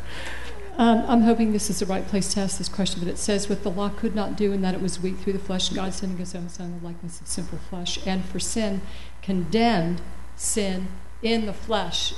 What is sin in the flesh? Well, that's what I was actually going to quote those scriptures right there that you just did, so that's awesome you brought them up. You guys want a quick jump to Romans 8, because that's where we're at, just so you can see it in front of you. I quote it all the time that God cursed sin in the flesh, and sin shall have no dominion over us. We're under grace. We're not under the law. Shall we go ahead and sin because we're under grace and not the law? Well, of course not. How can we who died to sin live in it any longer? You understand? So here's the deal. We're dying to a sin consciousness, a sin identity. You're not created for sin. You're created for His glory, for righteousness. You're not marked, stained, identified by sins that you've ever committed or the nature of sin any longer. God cursed sin in the flesh. So He took our sin and put it in His body on a tree. Anything hanging on a tree or a pole has been what? Did He curse His Son, or did He make Him who knew no sin to be sin? What did He curse on the cross? His Son or sin? He made Him to be sin, therefore cursing what was killing us.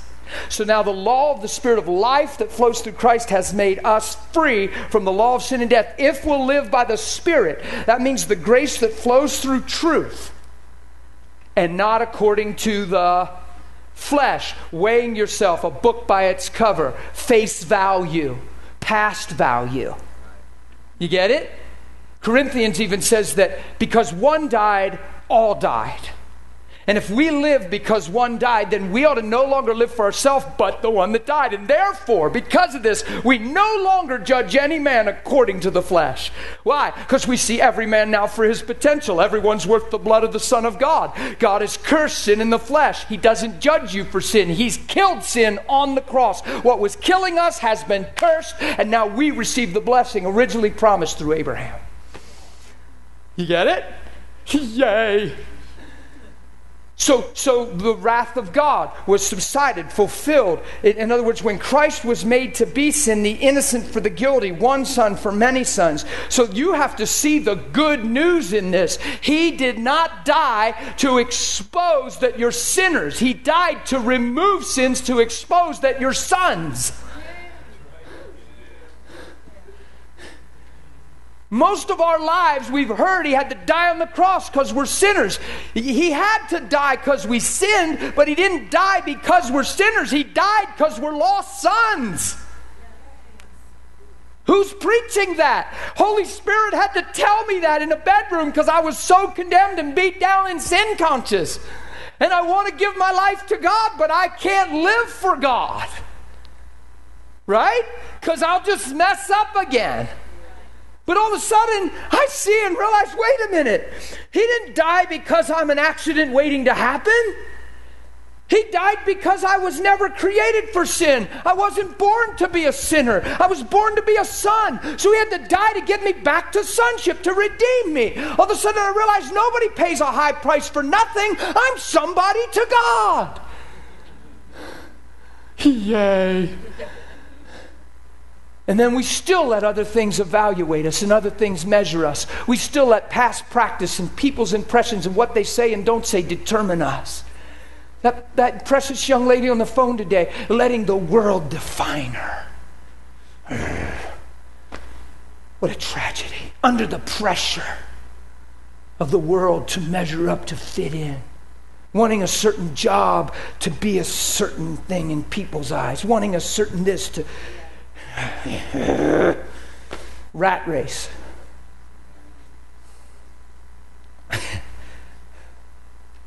It's a rat race. As a pastor in West Virginia, it made me really laugh. He said, "You know the bad thing about a rat race? You can win and you're still a rat." I thought, oh my gosh. Even if you win, even if you think you're winning and you're getting over on life, you're still a rat. I don't want to be in a race with rats. This is school, bud. I hope you come back, man. No, I'm kidding. It was just funny to me. I thought, he's right.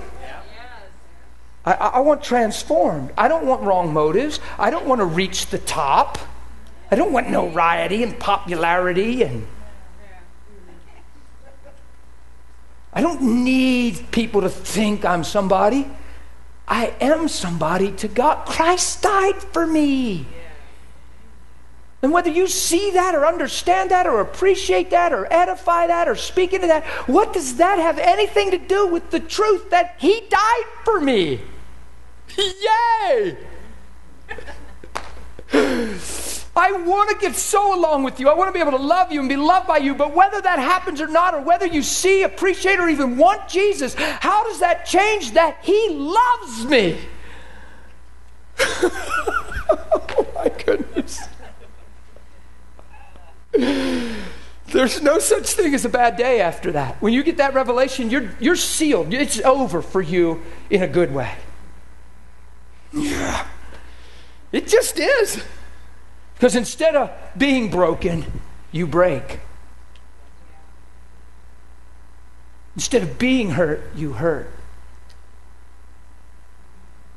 Do you get it? Instead of hurting because of people, you hurt for people. It changes everything. Because the first way, it's just all about you. And that is a lethal trap. But the conversion and transformation is it's all about him and others. And you get the great privilege of being like him by the Spirit of God. And you get to participate in love.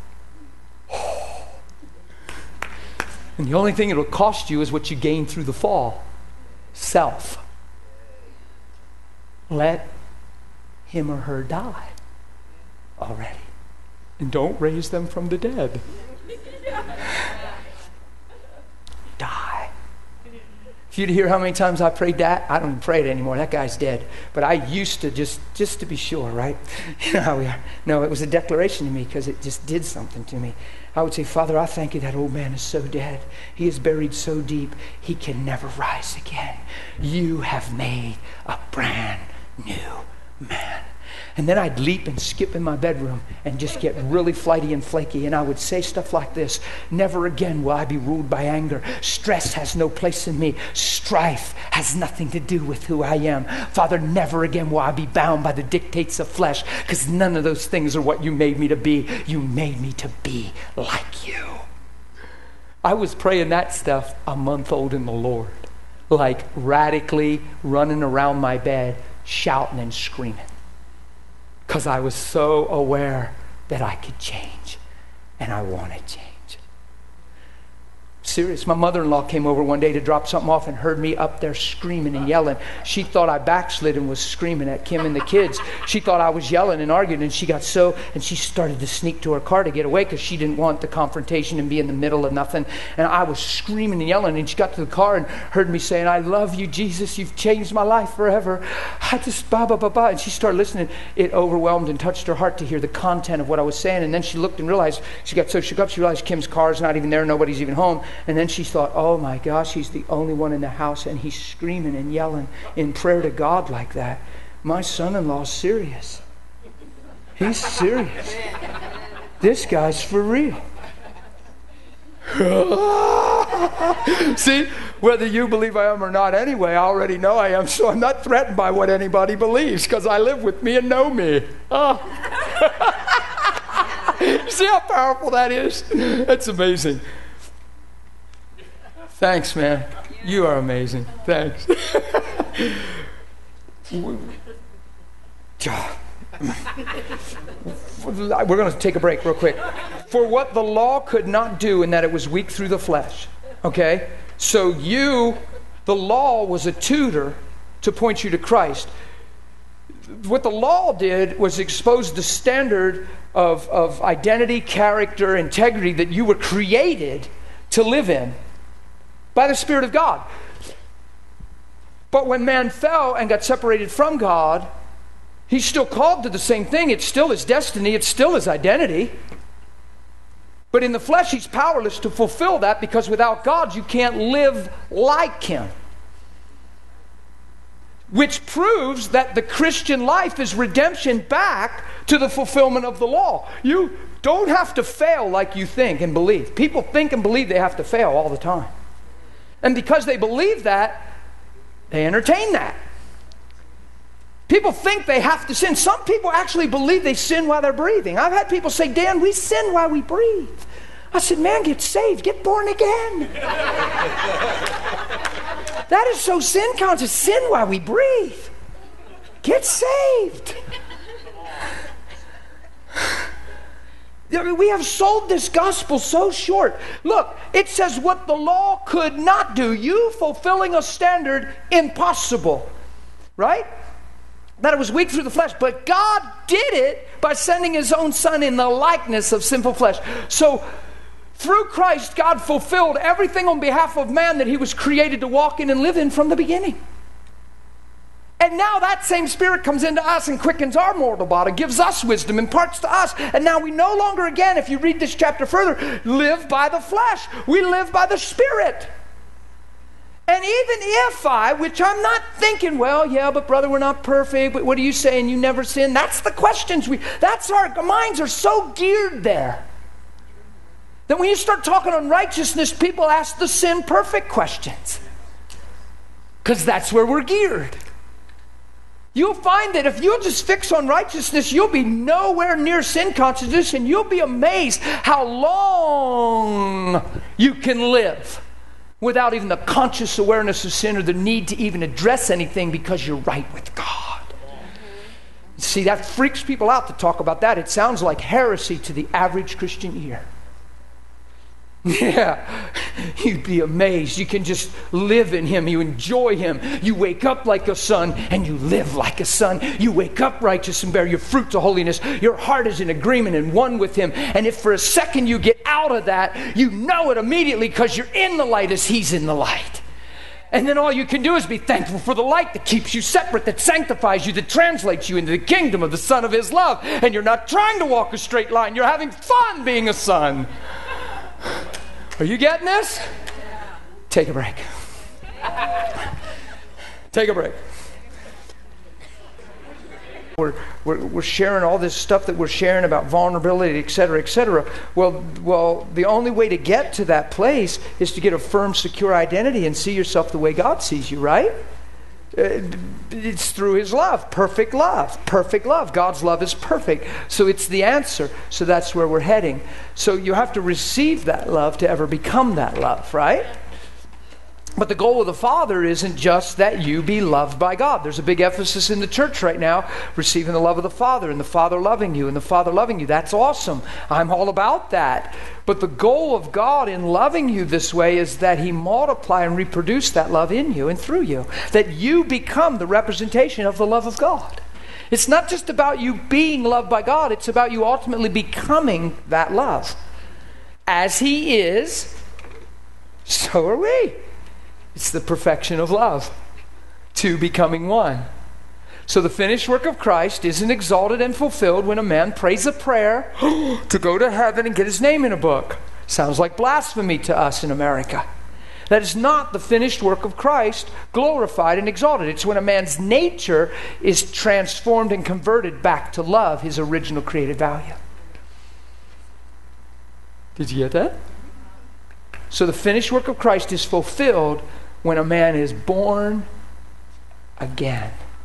And old things pass away, and behold, all things are new. That's the fulfillment of the cross of Christ. That's the payoff to the Father. That's the glory of the inheritance in the saints.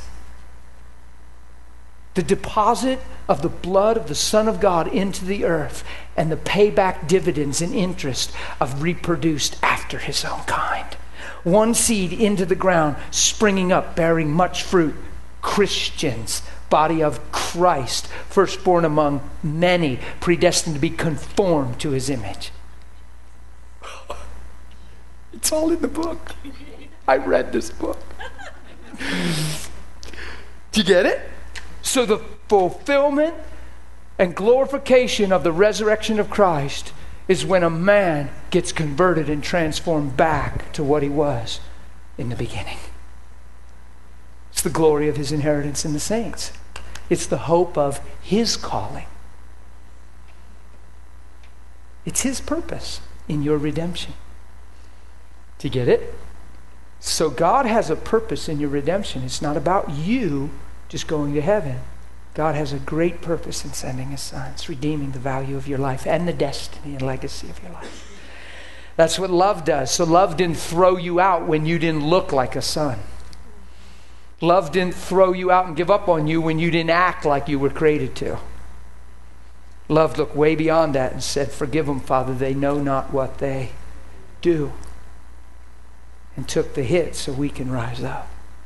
Love is amazing. God's amazing. Amen. So let's look at Colossians here.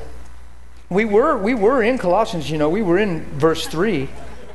And 4, at least anyone with persuasive words. And then you read something like that, and then it brings up all these other topics. It was like Jenny and I, on the break, we talked, like when I was talking about that, you're not vulnerable to the world you live in, and there's redemption. We're studying a fallen man, and we're saying this has to be the way it is for me. Menstrual cycles we talked about. We really did on the break. And menopause. And see, that becomes scientific. That's all of a sudden everybody has to have this and go through this, and you're set up. The stage is set for you to go through all that in the world. And wonder if in your precious, I was going to say little woman of God heart, big woman of God heart. Yeah. Wonder if you just settle that, wait a minute, none of that's my creative value, none of that's in my lineage, none of that's waiting for me. I have no man on earth called no man my father. My heritage, my bloodline, my genetics go back to the beginning before man ever ate the tree when Father said, "Let us make man in our image." And I don't believe Eve before the tree was destined for all this stuff. Because all of a sudden it begins to be, and it's not something you contend for and strive for and pray towards. It's just something you see. And you believe it, and you go, whoa, wait a minute. I am not in any way in that line. This is not my heritage. I'm not going through that. If you're a young lady and every month you've been just struggling bad and it's been your reality, it makes it hard sometimes, it seems to just. But the deal is saying, wait a minute, I don't have to pray my way through this. This isn't even who I am. You didn't make me this way, God. This came through the tree. I'm as if I've never eaten the tree. And there's a couple people that I could introduce you to that had babies and didn't feel anything. Because they believe that. Oh, that's fun. For any woman that had a child, you would say that would be fun. I know people personally that had, over the years, there's so many testimonies, terrible mental stuff, paralyzing, crippling stuff.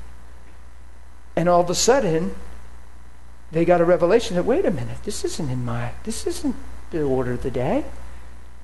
And all of a sudden, they're not even on anything for that. It doesn't even come anymore. In fact, if you be humble right now, this is my spirit, and you suffer that way monthly as a woman, stand to your feet. We're just going to establish something right now. Stand to your feet. Don't be embarrassed. That's awesome. Stand to your feet. Be bold. Because it's nothing to be ashamed about. When you stand up, you're saying, hey, this is not who I am. This has been my experience, but you know what? I'm bold enough to stand up and say, wait a minute. There's more to my created value than this. This is not who I am. So it's not about, oh, you're going through that? No. It's about saying, no, today I'm making a declaration that, wait a minute, I wasn't created for this. It's not something I have to contend and cry out and pray and confess over my body. I'm going to stand and affirm that, you know what? This is not who I am. I'm going to, by faith, lay it aside, and I'm receiving today a new identity and destiny in this area of my life. Fair enough?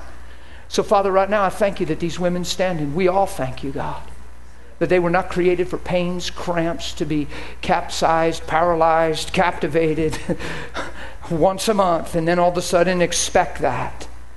I thank you that you created them for your glory. You created them in your image.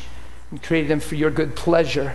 And I thank you these symptoms of menstrual cycling, cramping, pains, nausea, whatever it might be, bloating, have nothing to do with who they are and who you created them to be. The fact that Eve ever ate that tree, that Adam ever ate that tree, has been made null and void. We stand before you as if we've never eaten the tree, and there's redemption for these ladies. And we speak it over their bodies. And we thank you, Father, right now for the redemption of their being right now. And we thank you and rejoice today that every day for the rest of their life will be different because of your goodness and your grace.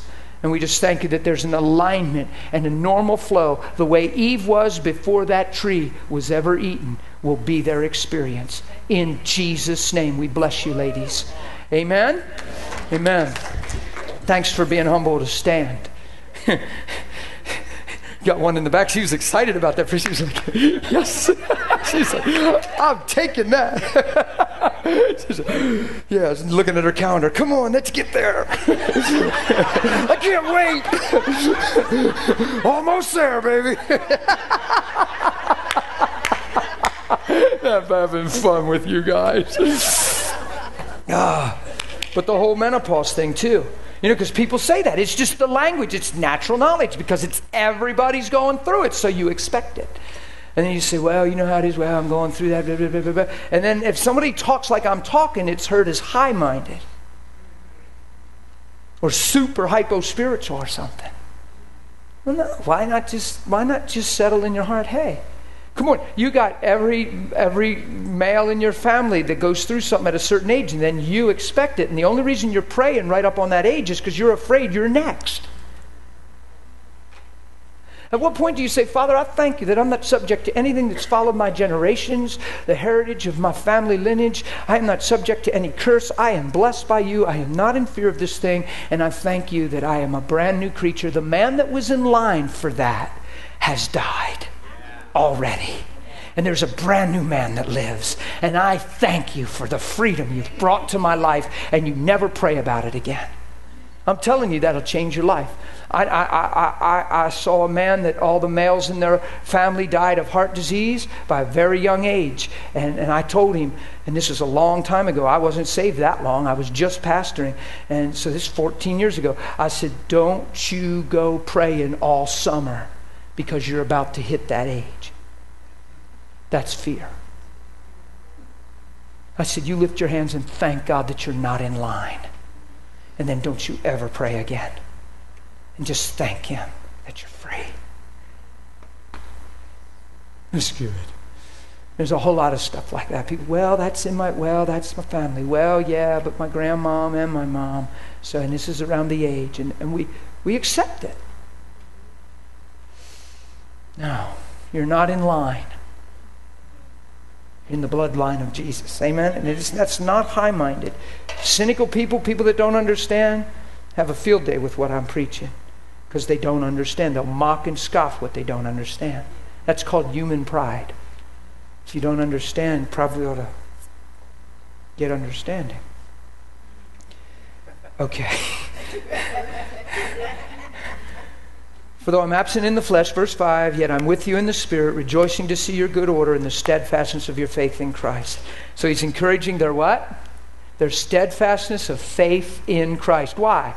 Because they're in the world and they're going through things and they're being tried and tested and there's great persecution and people are going through stuff and circumstances come and adversity comes and trials come and sometimes somebody just runs into your bumper. Oh, don't say that, brother. Sometimes somebody does, and then you go, oh my God, why did God let this happen? I mustn't be under the covering. Why did I miss it? Where did I? And you throw your identity away and go haywire in your mind because somebody ran into your bumper. That's what happens. And we reveal that we've defined the gospel as a perfect course of events. The gospel guarantees me a perfect course of events. I don't know. I'm not asking for trouble, but the Bible says many are the afflictions of the righteous. But the Lord delivers them out of them all. So if your eye is right, you don't even see it as affliction. I don't think Paul and Silas saw it as affliction when they were chained and their backs were hanging open, 39 lashes. That's pretty serious persecution. They're worshiping God and praising God. It was from the heart. All of a sudden the place shook and God set them free. Man, if they had a mentality like a lot of folks have, they could, well, why can't you protect us, God? You think you could watch my back? I'm only trying to lay down my life to save some souls. You think you could protect me? God, I've been beat now. I've been all stoned. I don't know if I want to go into another city and open my mouth if you're not going to do a better job of protecting me. But obviously their life wasn't their own, and they understood that at the cost of their life, they're following Jesus, that souls might be saved, and they're never going to die. Take your best shot. I'm never going to die. That's what they're saying. I'm alive. Death is defeated. I'm never going to die, so why not run well and leave a legacy, even if it costs me what seems like my life? Because it's not. My life is in Him. So I'm going to seek the things that are above and not the things on the earth. Why? Because I died and my life is in Christ. Colossians 3. That's the next chapter. We'll never get there. The school's only 13 weeks.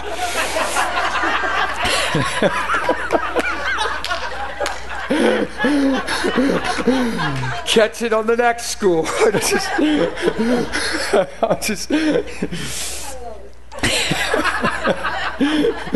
I mean, my faith is shattered on that one. See, I'm preaching faith, but there's some areas I'm shook. Like when I say, look, I'm wrapping up, I have no faith for that, so I don't expect you to. You know what I mean? The only reason I stop when I do is because it's 12 and there's another day. But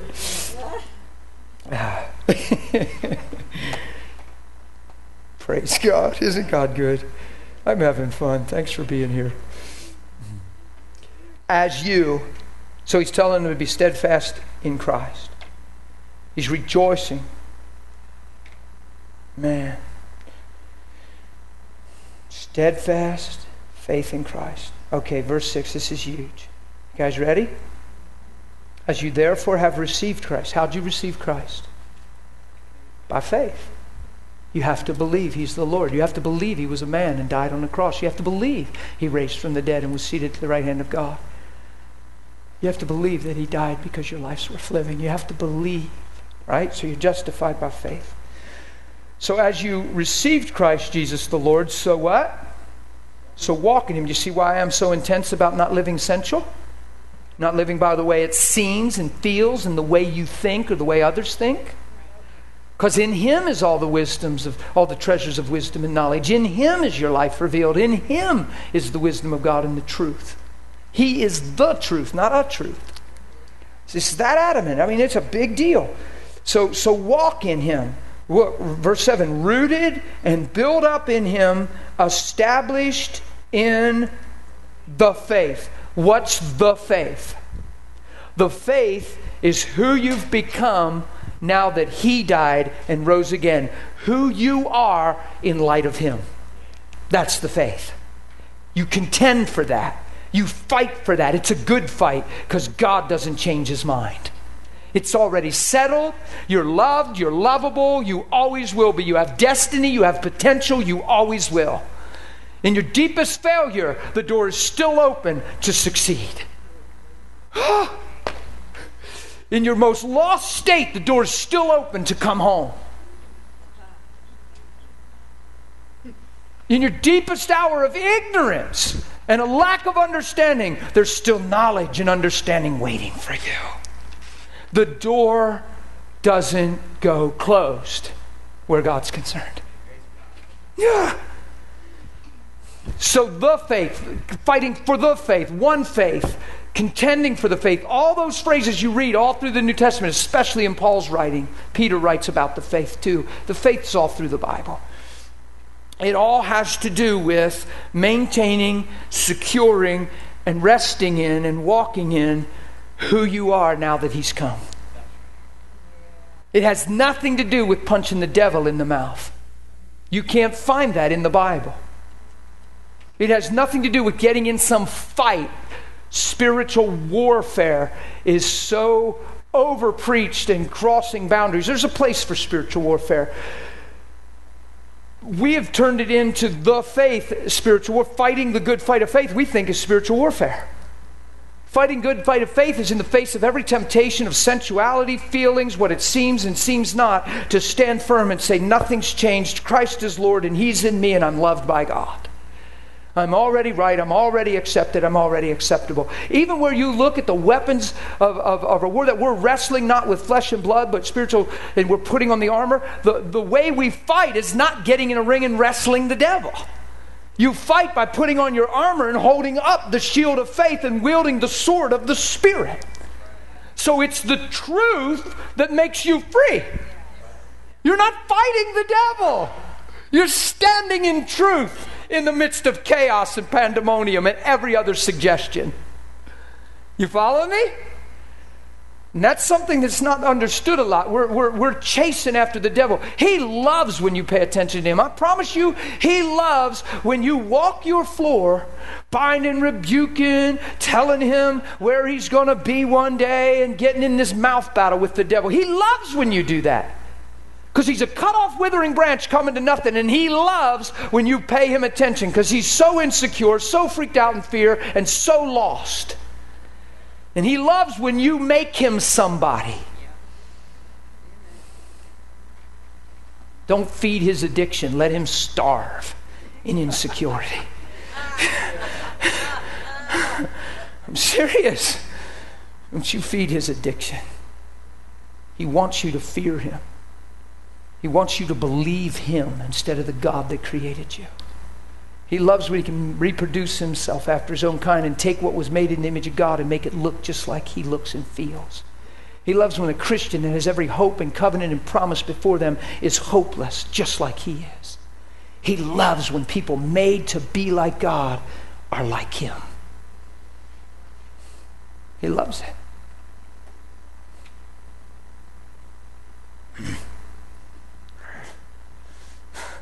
He loves when you're afraid, freaked out with fear, because he is so afraid the trumpets blow, and he is freaked out that today might be the day that in a moment he might face eternal damnation and judgment.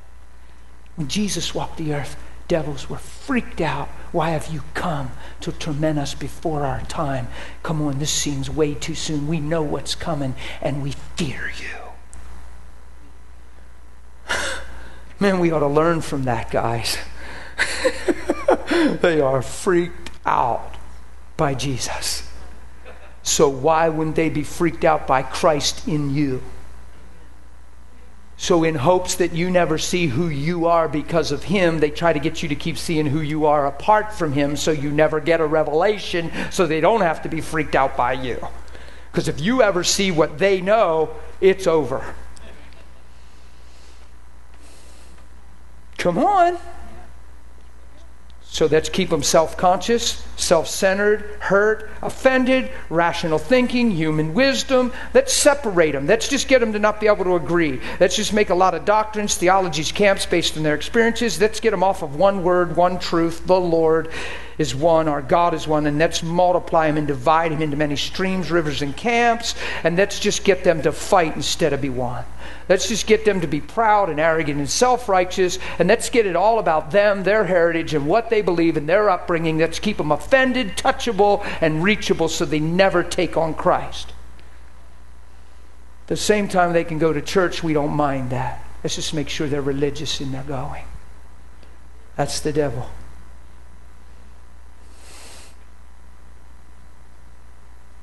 The Bible says, don't you be unaware of his devices, and don't you give him any place. You're the steward of your heart. Don't you give him any place. The more you become like Christ, it's a good thing. Amen? Can you imagine the horror in the demonic world when Christ raised from the dead and the mystery of God was revealed to the enemy, that he played right into the hand of God like a fool, like a pawn. And he actually killed the Son of God, and now all men could go free. He shed innocent blood and slayed the Lamb. He was blinded to all that. In God's infinite wisdom, he just pulled back and let him do what he does. Steal, kill, destroy. Steal, kill, destroy. Rah, rah, rah, rah, rah, rah. And now he kills the Son of God, and because of that, we can all live. Imagine the horror for a minute that hits him. I can't defeat God. How do I defeat God? If I knew what I was doing, I wouldn't have done it. Oh my God, I killed the Son of God. I got a vision a long time ago, a little picture of the devil doing that, and hell freaking out, and chaos, and yelling at each other, and blaming each other. And then I saw this little light bulb go off in the devil's head. He said, wait a minute, guys, calm down, pull together. It's not that bad. Look, we can't beat God and we know it, but we can beat them and we know it. They're going to keep loving themselves. They'll not love God more than their own lives. They won't surrender. They won't give up. Are you kidding? Every one of them at heart is just like us. They're all about themselves, and we'll make sure that it stays that way. And we'll make sure that we work and finagle and poke and prod in as many areas as we can to make sure they never get a revelation of what was accomplished here. We'll turn it into legalism and works. We'll get them to hurt each other. We'll get them hurt so bad at young ages in church that they won't even want to think about church. We'll get them so mad at God, we'll get them to think God killed their kids and God killed their parents and God killed their loved ones. We'll scramble this thing up. We'll deceive. We'll do what we do best, guys. We'll blind. We'll deceive. We'll lie. But they'll believe us because they really live for themselves. Get in here, guys. Let's go. Break. It's a little vision I got a long time ago. It's the only power he has to blind our eyes from seeing. But I promise you, he doesn't believe that one of us loves God more than our own life. He believes you just need God for your life. No, I need God to become my life. I'm not incorporating him into who I am. I want him to make me who I am. Follow me? Oh, it feels real passionate and intense right now. I feel real sober. Sorry if I'm freaking you out by talking soft.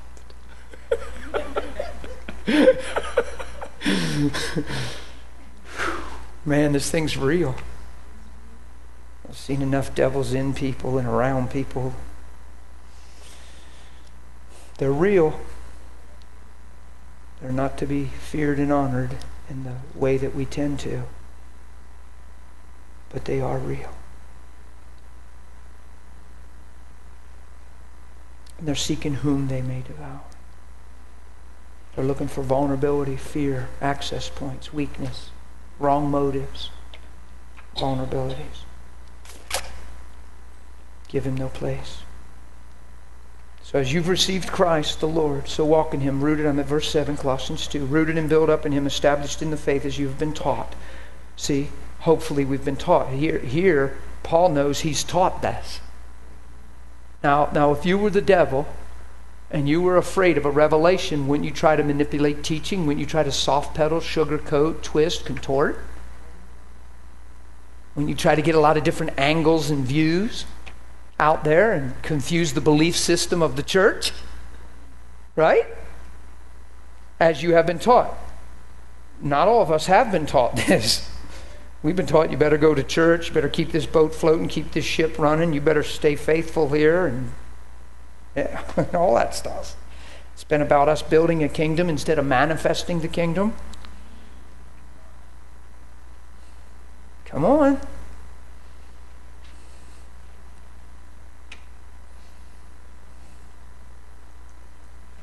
See, all this is awesome. All this is a blessing. If the reason is right. There ain't a thing wrong with all this. These ain't even 4 walls. This is a kingdom building. This is a lot of walls. But you know what I mean by 4 walls? This 4-wall thing, this is just a blessing if it's all for the right reason. It doesn't have to be traditional and religious. And it's all for the right reason. It's all about manifesting the kingdom. Beware. This is amazing language here. Stay with me, guys. Sorry I got so intense on you. I can't help what I do. Beware, beware, beware. What a word. What's your Message Bible say, dude? Verse 8. Oh, man. I want you to read 7. It just says watch. In other words, watch. Be sober. Does anybody have anything other than beware? Ooh, I like that. What translation is that? New American. Go New American. Anybody serious? That's a good translation, man. See to it that. So it sounds like you're the steward of that, right? So you got to be sober and vigilant. Be watchful. Message says watch. Watch. Be sure. Make sure. So all that's the connotation there. Beware lest anyone. Now that doesn't make people enemies. Some people mean well and say things they think for all the right reason, but it doesn't mean it's truth. Do you get what I'm saying? So just because somebody doesn't agree with you doesn't make them your enemy. You know, there's well-meaning people. There's people out there laying down their life and doing certain things and they honestly believe it's right. And I don't know where all that pans out in the end. I don't know how all that works, but we're called to love one another and don't make enemies with people. Flesh is not your war. It's the thing that's trying to manipulate and construe flesh into something less than Christ. That's the war. Okay? So beware lest anyone. It doesn't make people a threat to you. It makes doctrines, mindsets, mentalities. The yell butts of life are very dangerous. Yell butts. Yeah, that's good, brother, but you have to face the reality that well, yeah, brother, but not every. You could come up with a lot. There's a lot of them out there, right? I don't have time for them. I'm not going to listen to them. You know, the Bible says that he talks about sexual immorality a couple places. It's intense. It sounds intense. Some of us don't want to even talk about this stuff. It talks about fornication, sexual immorality, and all this stuff. And it says, be sure or be not deceived. And another one says, let no one deceive you with empty words. And then it lists this category of just willful sexual immorality. And then, you know, we say, yeah, but look, God loves us. He doesn't judge us. Well, God knows our heart. Well, this, that. We have this line that accommodates our lifestyle. And yet the Bible says, look, don't let anybody deceive you. And don't let anybody talk too short with cheap words. I died, but I'm alive. I don't know how that works. They just said I died. I thought I died in 95. Are you going to put that in your I could never. You need to get a battery or something. Hey, ho. What's going on, man? I might. Oh. I want that so bad.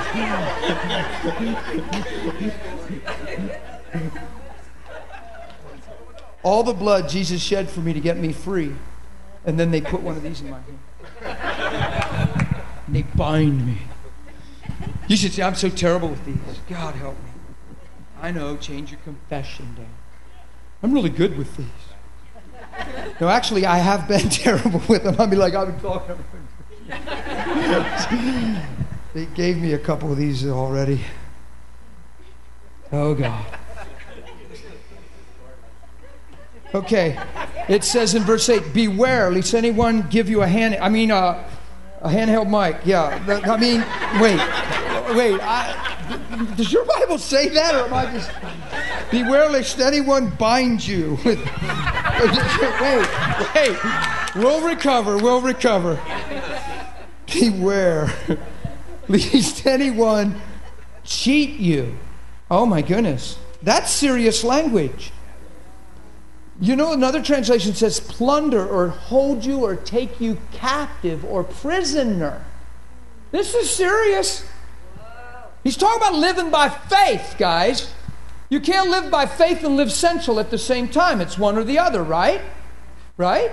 Oh, I know Jesus is my Savior, but dude, you're right there on the list.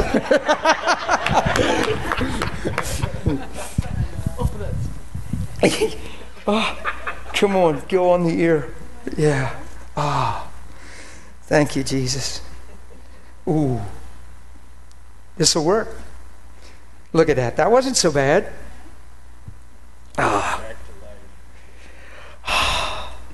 Resurrection power. The stone has rolled away. I am pumped now. Thanks, buddy. You rescued me. Watch this. Beware, see to it. Be careful, be watchful that no one cheat you, plunder you, hold you captive. What's some other translations out there? Anybody? Spoil you, try to dazzle you. Anybody else?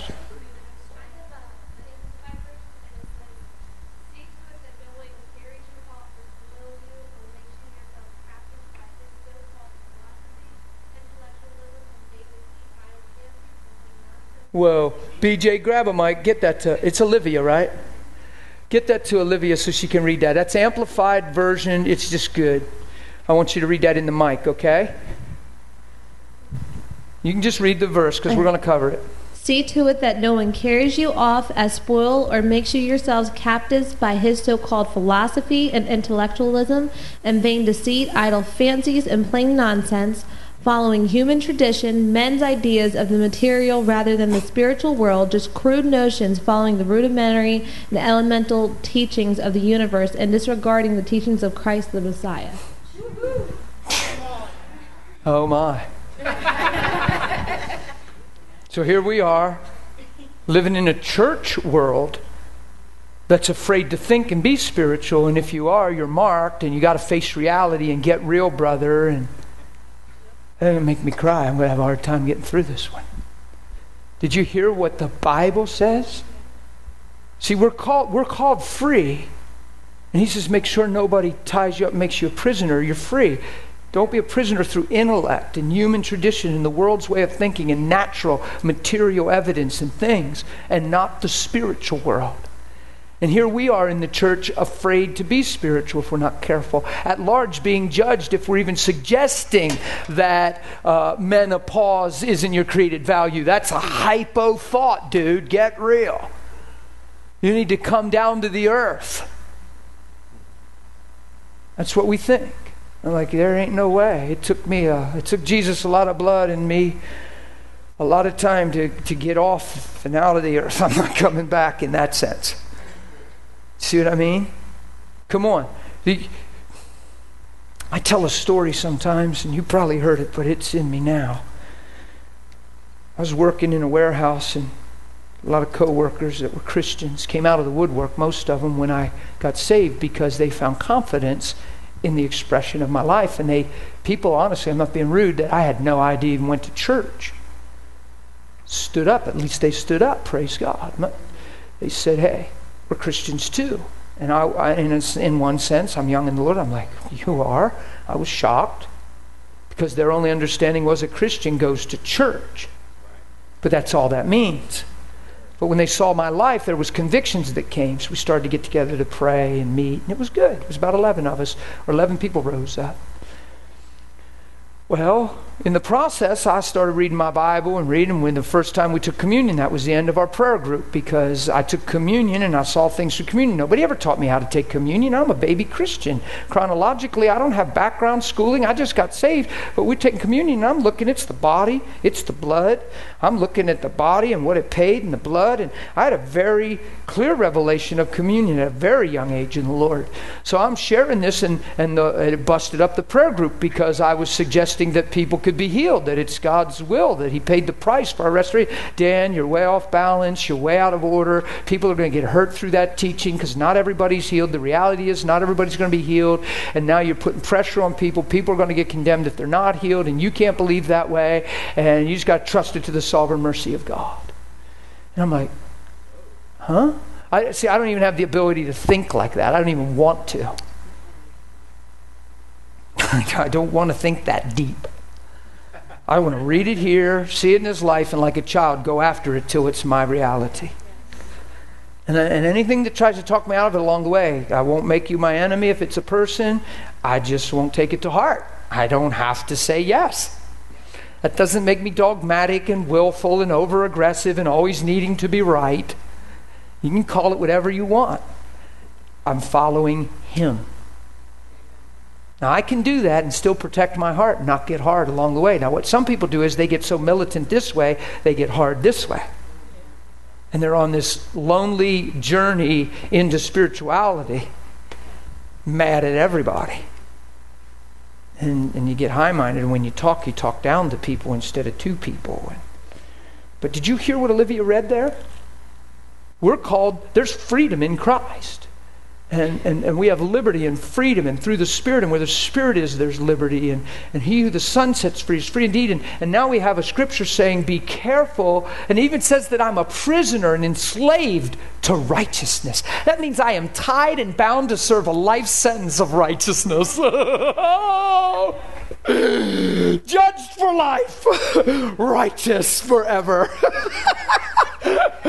Time up, throw away the key. I'm walking out my life sentence. I'm only like 16 years into my eternal life sentence.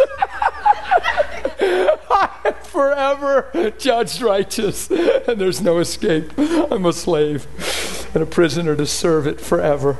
How cool. That's the language of the Bible. You're a slave to righteousness. You're bound. When you look up the words, it actually means to literally be held captive by, to be imprisoned to be tied and chained to. Righteousness. There's no other verdict. You're not guilty. Yeah. It's all right here. But as you receive Him, you have to what? So walk in Him in the face of life, the world, feelings, all the things sin taught you, all the things the fall taught you, all the things the devil tutored us in through self-centered, selfish, self-preserving mentality. Everything we learned from little up still tries to come and have a voice and ownership and try to have sway, and still tries to lead and guide. And you have to be very careful you don't have a mixed drink of theology, and you have the way that seems right to man laced through the one and true gospel. Dies, something new lives. Old passes away, all things. Transformed by the renewing. That means the old way is gone. You're renewed. It's a new way of thinking, of seeing, of living. And it's not hypo-spiritual, and it's not out of balance. It's following Him. It's get your mind in the heavens. You say, brother, you need to come down to the earth. You're so heavenly minded, you're no earthly good. That is a religious phrase straight from hell. You're so heavenly minded, you're a whole lot of earthly good. Really? It's a phrase from hell. Because what people are saying is, you weird us out. We want you to relate. You need to relate to us. You need to face reality. You need to get real. You need to... Come on, could you imagine that conversation with Jesus? He's heading to Lazarus' tomb. Jesus, he's dead. Yeah, we're going to go get him up. I'm glad for your sake, because now you'll see the glory of God. Excuse me. Till we get there, it'll be 4 days. Our Jewish culture says after 3, the spirit leaves the body. I mean, who do you think you are? He's going to be rotten. His flesh is going to stink. There's probably going to be bugs and maggots. Let's be real. He's probably going to be disfigured. He's going to be so swelled. And so what? He's just going to get up and walk? Come on, let's just leave it alone. Let's stop. That's because wonder if he doesn't get up. Man, you're going to blow up your ministry. You're going to look like a fool. And I don't think we should go there. Look, he's with God. He's with the Lord. Come on. Can you imagine the way we think and talk? Can you even try to imagine talking to Jesus like we talk to one another?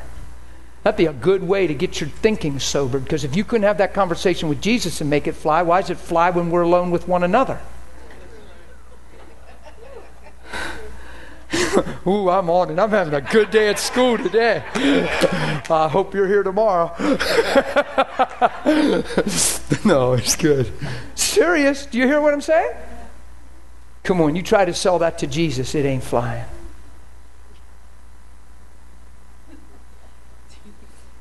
It's called supernatural. It's our calling, it's our destiny, it's our lifestyle. It's not natural, it's supernatural.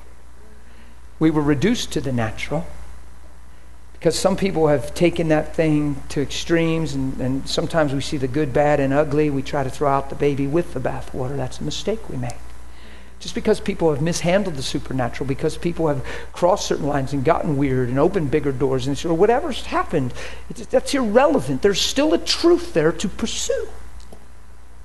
It's called the kingdom of God on the earth through my life. It's called me being free and living beyond what I ever was before Christ came. You get it? There's still a beautiful truth to be pursued.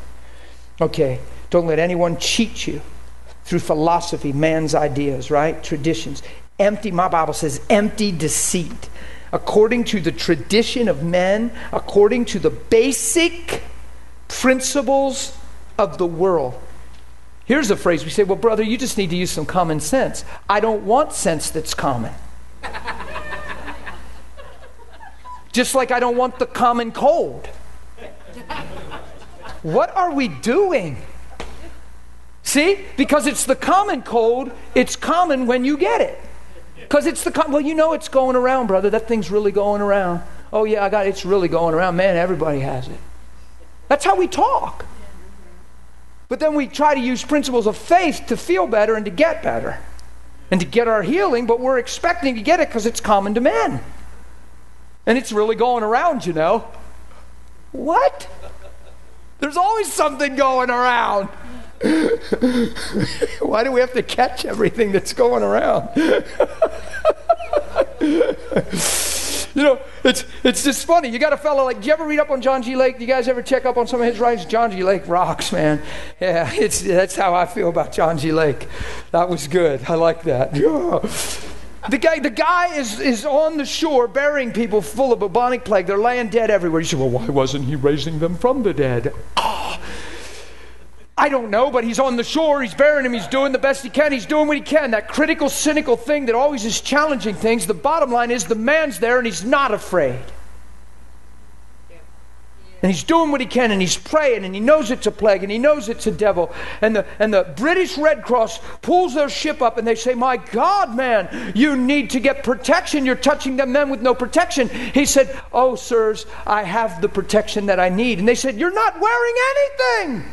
Bubonic plague, highly contagious, killing thousands. There's John G. Lake in the middle of all that. He says, oh, yes, sir. Sirs, I do, for I have Romans 8, the law of the Spirit of life through Christ. It has made me free from the law of sin and death. Now see, wonder if he does believe that. Then leave him alone. Don't say because you're afraid, well, you better use wisdom. If he believes that, he believes that. See, we take people into Sunday school when they're little tiny kids and believe there's a pink elephant in the field. If you point and say it, they're looking and we laugh. We do that stuff to kids, you know. Hey, look at a pink elephant. Where? Oh, I missed it, Mommy. Turn around. Because they just believe it. So then we take them into Sunday school and we tell them these amazing, ridiculous stories. We open a book called the Bible and we tell them all this wild stuff.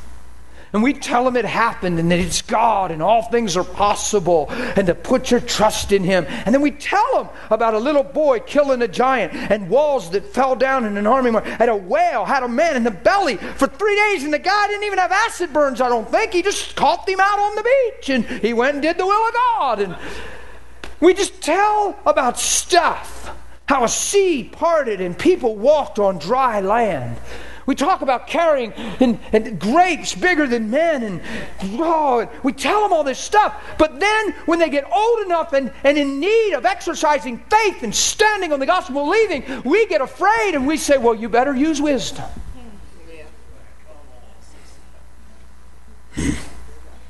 Why? Because somebody died along the way believing. Somebody didn't get healed along the way. And then all of a sudden we mark everybody based on the bad and ugly and throw away the word because, hey, and it's just sentiment, guys.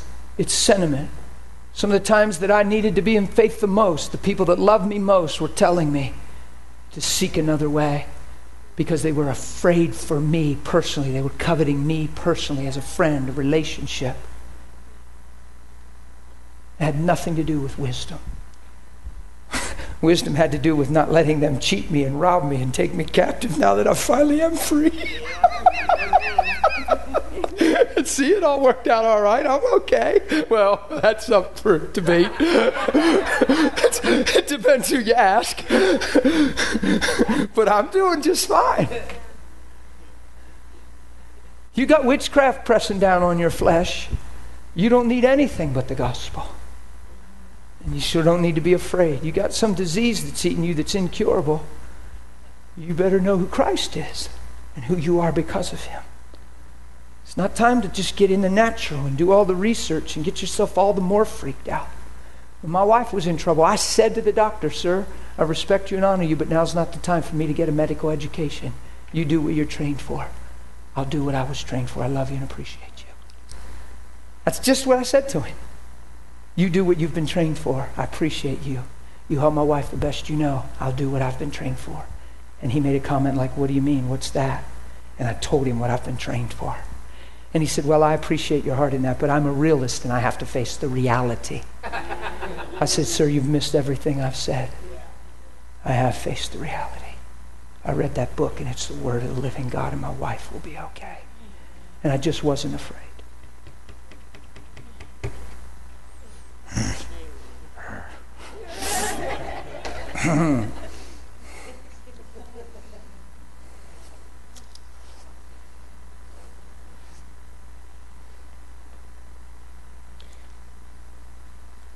I'm telling you, you can listen to your best friend in some of those situations. And they're still your friend and they still mean well. But what they say might not be the words of a best friend. I promise you, you have a friend that sticks closer than a brother. And if you ain't saying what he's saying, I love you, but I will ignore you.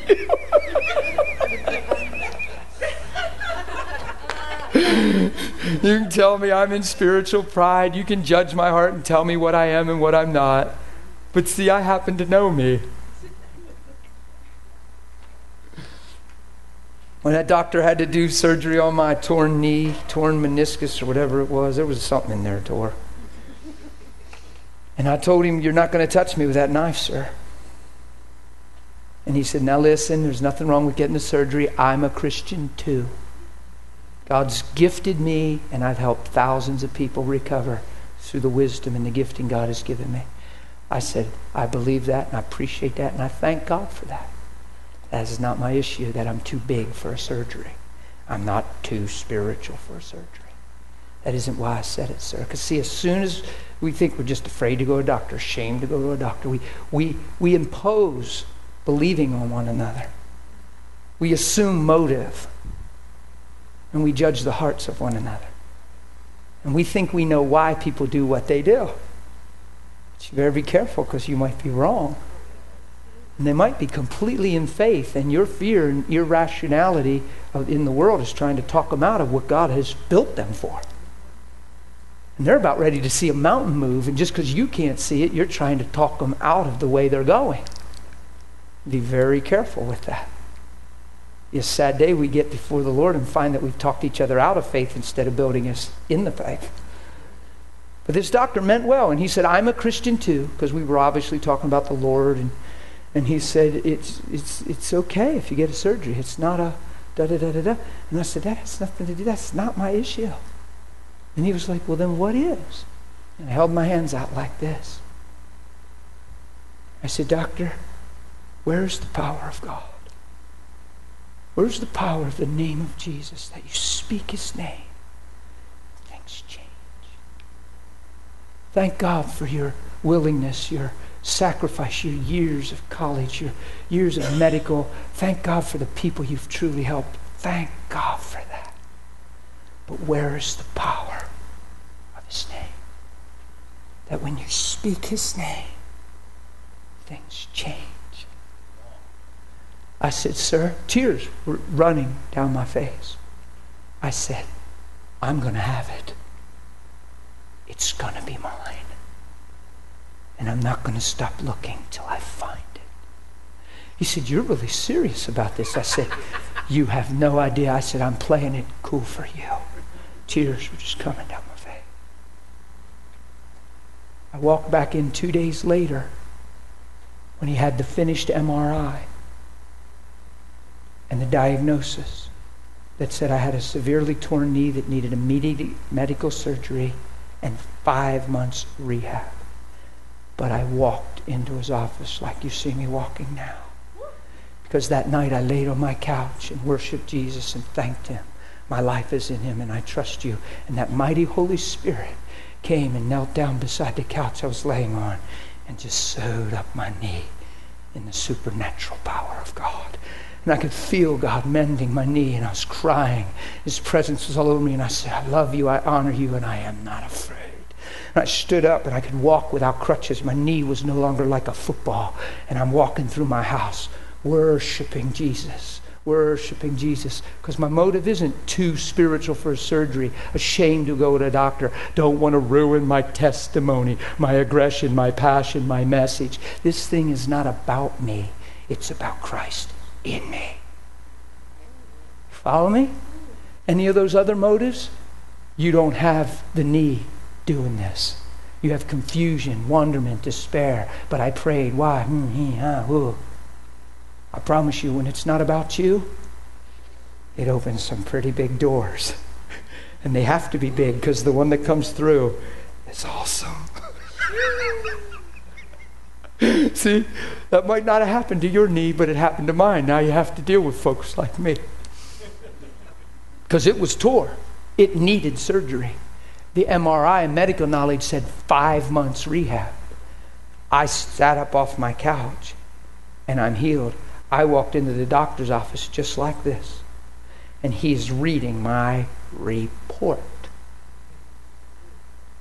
I think I hear the words of Isaiah.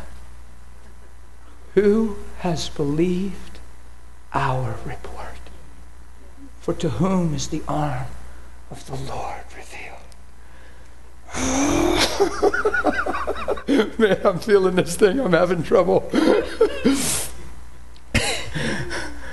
He said, Dan, he's like, your knee looks great. How are you walking?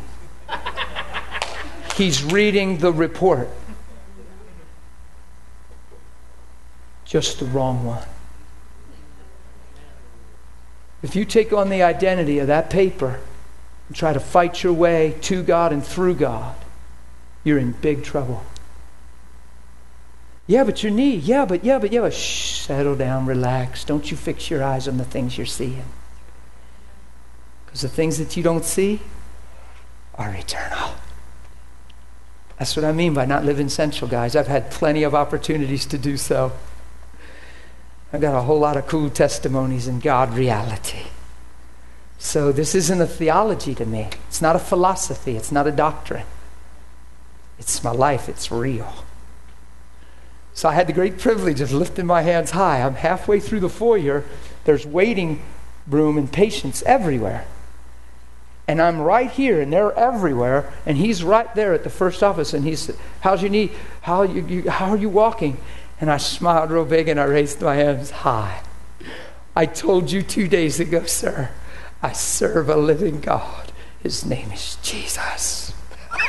And he said, come into my office. I need to see you. And I walked in, and I sat down, and I threw my leg because I knew the protocol because I was there 2 days before.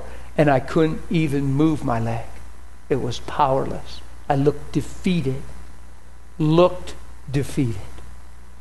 You take that to heart, you are defeated. And all you're doing is reduced to sitting there asking a million unanswered questions. Why is this happening? What opened the door? Why are you doing this? Why didn't you protect me? Why? And if you're doing that, you're certainly not in faith. If you're doing that, you're certainly not in healthy identity. If you're doing that, you've been moved by what you're going through instead of affirmed by what He's been through. And now you're just subject to the trials that you face instead of the one that He already faced and conquered. You getting this? So I threw my leg up on the table and I did all the stuff I couldn't do the 2 days before. And he's just shaking his head. He said, amazing. Put my leg down. He slapped me across the knee and said, my gosh, you're healed. I said, cool or what? Now, I could have made that all about me for those couple days. Why is this happening, God? I thought I believed, God. Why? But you said in your word. And all of a sudden, now my beef's with God, and I'm taking face value what I'm going through, and now I have an issue with Him, and now I make sure that everybody in the spirit world knows that the only thing I'm doing is pursuing all this for me and my sake. And if things don't go my way, I'm confused, troubled, and betrayed, and maybe even backslidden. Sure doesn't sound like surrendered and dead to yourself and alive unto God and ready to roll. So if I'm going to react wrongly, what keeps the devil from just poking and prodding and hitting me again and again and again till he crushes me? Yeah. But in touching me, guess what happened? He helped affirm me, establish me, make sure in me that the things, the devil gave me the great privilege of walking through faith. My buddy Todd said one time from the pulpit, and people almost freaked out. He said, you got to get to the place in adversity, and da-da-da. And we had talked about this stuff a lot, and he had been sitting under a lot of preaching, but it was becoming alive in him and real. And he was like, whoa. And one day he said, I'll tell you, in that day, when we see the devil, I might run up and just give him a big hug and say, thanks for everything you were to my life. You helped form Christ in me. I don't know how to say thank you, but thanks for what you helped happen in me. Oh. Boy, that sure beats. Right? Let me wrap this up. Now remember, I got to shoot out of here. You guys know that. Some of you walked in late. I need to meet somebody in York at about 12:30. So I love to hang out and spend time and do all that, and I'll do that as much as I can. You guys know that. But today I do have to bolt, so I'll be like, where'd he go? Watch this. Beware. See to it. Make sure that no one cheats you, robs you, takes you captive, takes you prisoner. Through philosophy, empty deceit, according to traditions of men, according to basic principles of the world, not according to Christ. Watch. For in Him, who? Christ, dwells all the fullness of the Godhead bodily. Wow. Full representation of Father, Son, Holy Spirit, right? Full representation of the manifestation of love and deity. And watch. And you, look at the relationship here. Look how important we are to Him. You're right here in the chapter. Look. He's talking about Jesus being the fullness of the Godhead bodily, and he skips right from Him to you because you and Him are one. And He doesn't want to live without you. Heaven wouldn't be the same without you. Watch. For in him dwells all the fullness of the Godhead bodily, and you, yes, you. Guess who you are? You are complete in him. If you see yourself in any other way except through him, you will feel incomplete. You will be measured short. You will be insecure, low in your esteem, and fighting to be something you already are. In him you are complete. Is that in your Bible? Yeah. Do you know he writes that stuff right after telling you to make sure you're living by faith? Because if he didn't tell you that first, you'd read that and say, well, I don't feel complete. Well, I feel like I got a long way to go. Well, there's something I got to be missing, brother. Right? But he's telling you to live by faith. So if you start rising up and saying, Father, I thank you that I'm complete in Christ, and you're revealing the depth of that, the truth of that, the manifestation of that. I thank you I'm not striving anymore. I'm not under pressure to measure up. I'm already in. I've already measured up. You are my measuring stick. I have already completed. I have already accomplished through Christ Jesus. Yay. Thank you for your grace. You see? Because you're what? You're complete in him who is the head. You're complete in him. And who is he? The head of all principality and power. So if the one that's the head of all is saying you're complete, you're complete. Oh, so let's be sure we're not such gods unto ourselves like the fall of man. Be a god, eat the tree and be your own God. That we say, well, yeah, but brother, therefore making ourselves a god unto us. When the head of all says you're complete, guess who you are? You're complete. And faith says so. Faith says, yep. And you begin to grow from that place into that revelation. Amen? So the Christian life is fun. There's some other things we need to cover and establish. We just got on a lot of stuff. That's just the way it'll always be, probably. Why don't we do something? Just stand to your feet, could you? With me, please. Just in a sense of honor to God. Let's just honor him. If there was a... You know, Rick came up on the break and was talking about the prodigal and putting the coat on the prodigal.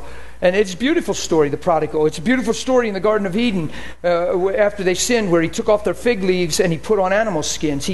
That's a sign of changing your identity. He reclothes you. He re-robes you. He dresses you for himself. So the prodigal, that was a sign, and Rick was sharing that. It was very good about putting on the coat and how that's a change of identity. And you're not one that just came from the hogs. You're not one that just spent your inheritance. You're not one that just lived frivolous and lascivious. You're home. Your heart's turned. You're back. So home you shall be. You're a son. And he robes him as a son. He marks him as a son. That's what God did to Adam and Eve when he put animal skins. He marked them righteous in his sight. He gave them a hope, a promise, and a future. And he took off the thing that was marking them for sin, and he marked them for promise. So God's the one that clothes you and dresses you with identity. Isn't that beautiful? He forgives you of everything you've ever done. I recently got this new truck out here, and I got it so that I could have, it's kind of a paradox, I got it so I could have cruise control because I'm on the road so much and long, long miles on the highways. And I had this little manual truck, and I'm like, man, I need to get, and I always drove these little single cab manual trucks. And now I got this extended cab, 6-cylinder, automatic with cruise control. It's a blessing. And yet, when you're going 50, it feels like 35. I've never felt anything like it. I'm like, whoa, I'm still getting used to it. And I got 10,000 miles on the thing. It just catches me. I'm on a backcountry road and I'm like, oh, oh. And then when I gear down, it feels like I back off, it feels like I'm hardly moving. And I'm thinking, is this odometer right? But when you go by the little flashy things on the turnpike that tell you how fast you're going, it's working. You got your GPS in and it tells you how fast you're going. It's working. But it doesn't feel like you're going that fast, right? So I'm heading down to Delaware to a conference, and I'm on this side road, and they're taking me, my GPS is taking me this shortcut way. She's good. My GPS is born again. She has no attitude. She doesn't get mad. I can take alternate routes, and she blesses me. She's sweet. She's from Australia. She talks Australian.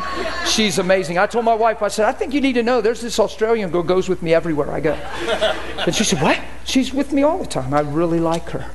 And she's my GPS lady. And so I'm going, and you know how your GPS will tell you you're in, you know, your speed limit and where you're at and all this, and I'm there and I'm in this 40 and I'm looking and I'm going and I turn and I'm on this next road and I never realized I went into a 30.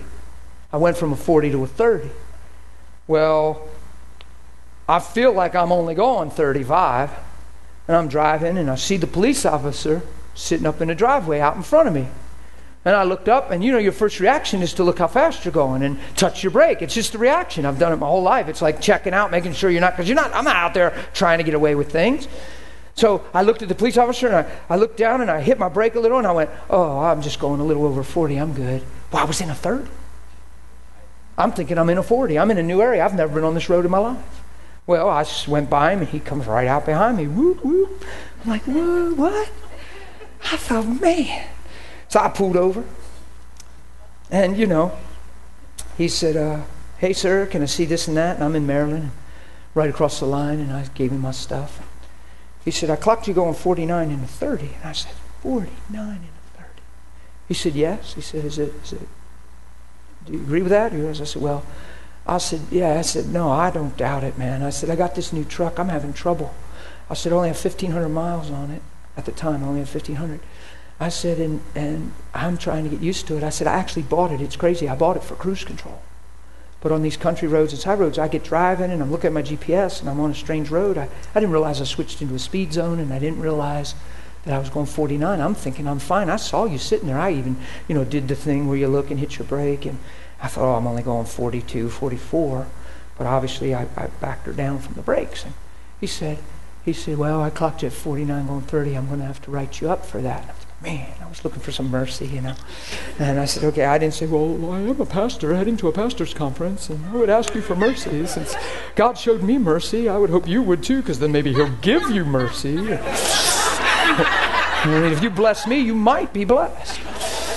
I didn't say none of that. He wrote me up, and he came to the truck, and I was like, man. And I didn't want that on my record. I didn't want that on my insurance. Insurance abuse you for that stuff. I have nothing on my driver's record since I was 23 years old. Not one violation, not nothing. 23, I had 3 tickets in no time, and I couldn't even find insurance, and it sobered me real quick. And I thought, ooh, this is real. So from 23 on, I have not one mark on my driving record. And now I got this mark, and I didn't like a mark. I don't like marks. Who likes marks? And the insurance company sees that and says, oh, you're a liability. And they raise your insurance 40% because you got a ticket or something. It's like, So he said, here's what I would tell you to do, sir. I tell everybody to do this. He said, fill out a waiver and just plead guilty with an explanation. I said, really? I said, I've never considered doing anything like that for anything. I said, I would just figure I'd pay it, just go through. No, he said, I'd encourage you to do a waiver. Okay, I'll look into it. So I take off, do the conference, come back, and I look at this thing, and I thought, I'm going to do a waiver. Anybody ever do a waiver? I did a waiver. Filled out this waiver thing. I go into the Maryland courts. I didn't like being on that side, man. I was the defendant. I got the thing in the mail. It freaked me out. It said, Daniel Lynn Mohler versus the state of Maryland. I went, no, I'm not fighting anybody. I was so freaked out. I called him on the phone right away. I said, I think you're misunderstanding. I'm not fighting nobody. I'm not a contestant. No, you signed a waiver. That's just legal language. I'm like, I don't like legal language. I am a grace and faith and mercy guy. I'm not Daniel versus Maryland. Because I would not win. I'm not that kind of fighter. And so they said, no, it's cool. And I went there, and they got this whole room, and the judge says, the stuff. And there's some people had officers there, and they contested and fought. And then they said, the rest of you are here pleading guilty with an explanation. That has to be the case. You signed a waiver. He said, yeah, we'll go call your name up when you come up. Plead how you plead and share your explanation. So he calls me up. I go up there. I didn't like it. I was like, dang. So I go up there, and he says, Daniel Mohler? I said, yes, sir. He said, how would you plead? I said, I'm guilty, sir, with an explanation. He said, I'm listening. And I got a judge sitting there, man. This is a judge. He's a judge. He's got his little, we all stood. Duke, all rise. That's why I had you rise. That's why you're still standing. I might have you here for a while. And I'll be late for my 12:30. I will be. I'll just vanish. Now watch this. This is powerful, because I had the most Holy Ghost moment. It was incredible. So I said, well, sir, I said, and I tried to explain the new truck in the speed zone, and I wasn't aware. And I said, sir, the bottom line is I'm not a 49 and a 30. I made a mistake. I didn't realize I was going 49 in that truck. If I'd ever known and realized I was in a 30, I wouldn't have been going. Now maybe 39, because I'm getting used to the truck. Not a 49 and 30. He said, how's your driving record? I said, sir, I don't have a thing on my record. He didn't even let me finish. He said, the court rules probation before judgment. Next. And I said, excuse me, Your Honor. And he said, yes. I said, I don't understand legal terms, forgive my ignorance, but I don't know what that really means in the courts. He says, it means that there's no judgment. You're vindicated in this thing. You're acquitted. And I said, you mean like it won't show up on my driver record, my insurance? He said, sir, he looked right at me. He said, sir, none of that. It'll be as if you've never done it.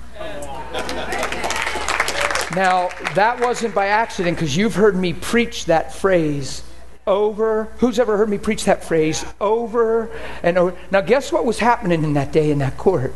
God the Father was talking to me and nailing some things down through a real experience. When that judge said that, you have no idea. It's happening to me now a little bit. But the Spirit of God came over me in such a tangible way, I became like a buzzsaw.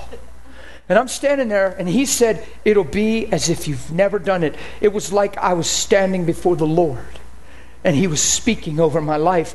And I went, yes, Your Honor. God bless you, and thank you. Thank you. And I turned to get my little paper that said probation before judgment. I was like, whoa. I was just, whoa. And I got out there and I was overwhelmed. Why? Why? Because I did go 49 in a 30. And mercy, the mercy of the court. Because I said I came here seeking mercy from the court, sir. And I shared my thing. And mercy triumphed over judgment.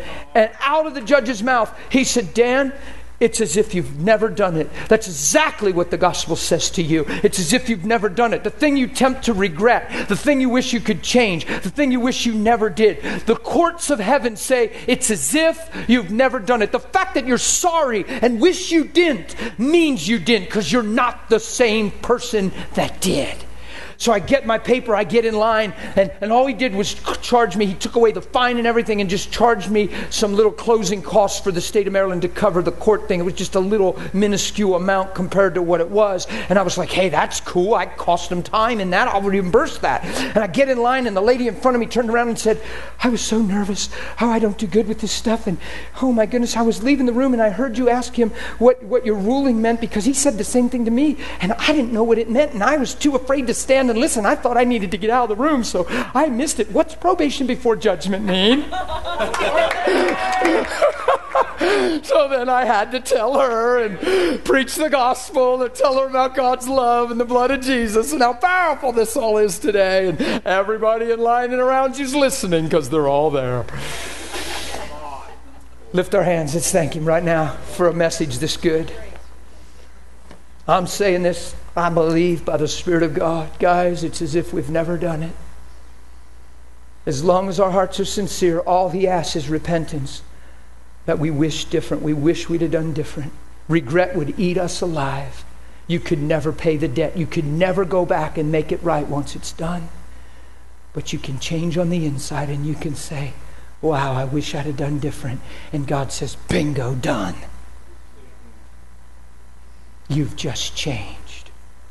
So, Father, thank you for the gospel. Thank you that it's getting in us, transforming us, and becoming who we are.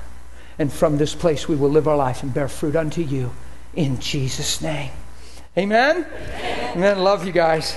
See you tomorrow. I'm out of here. Don't get in my way. I'll run you over.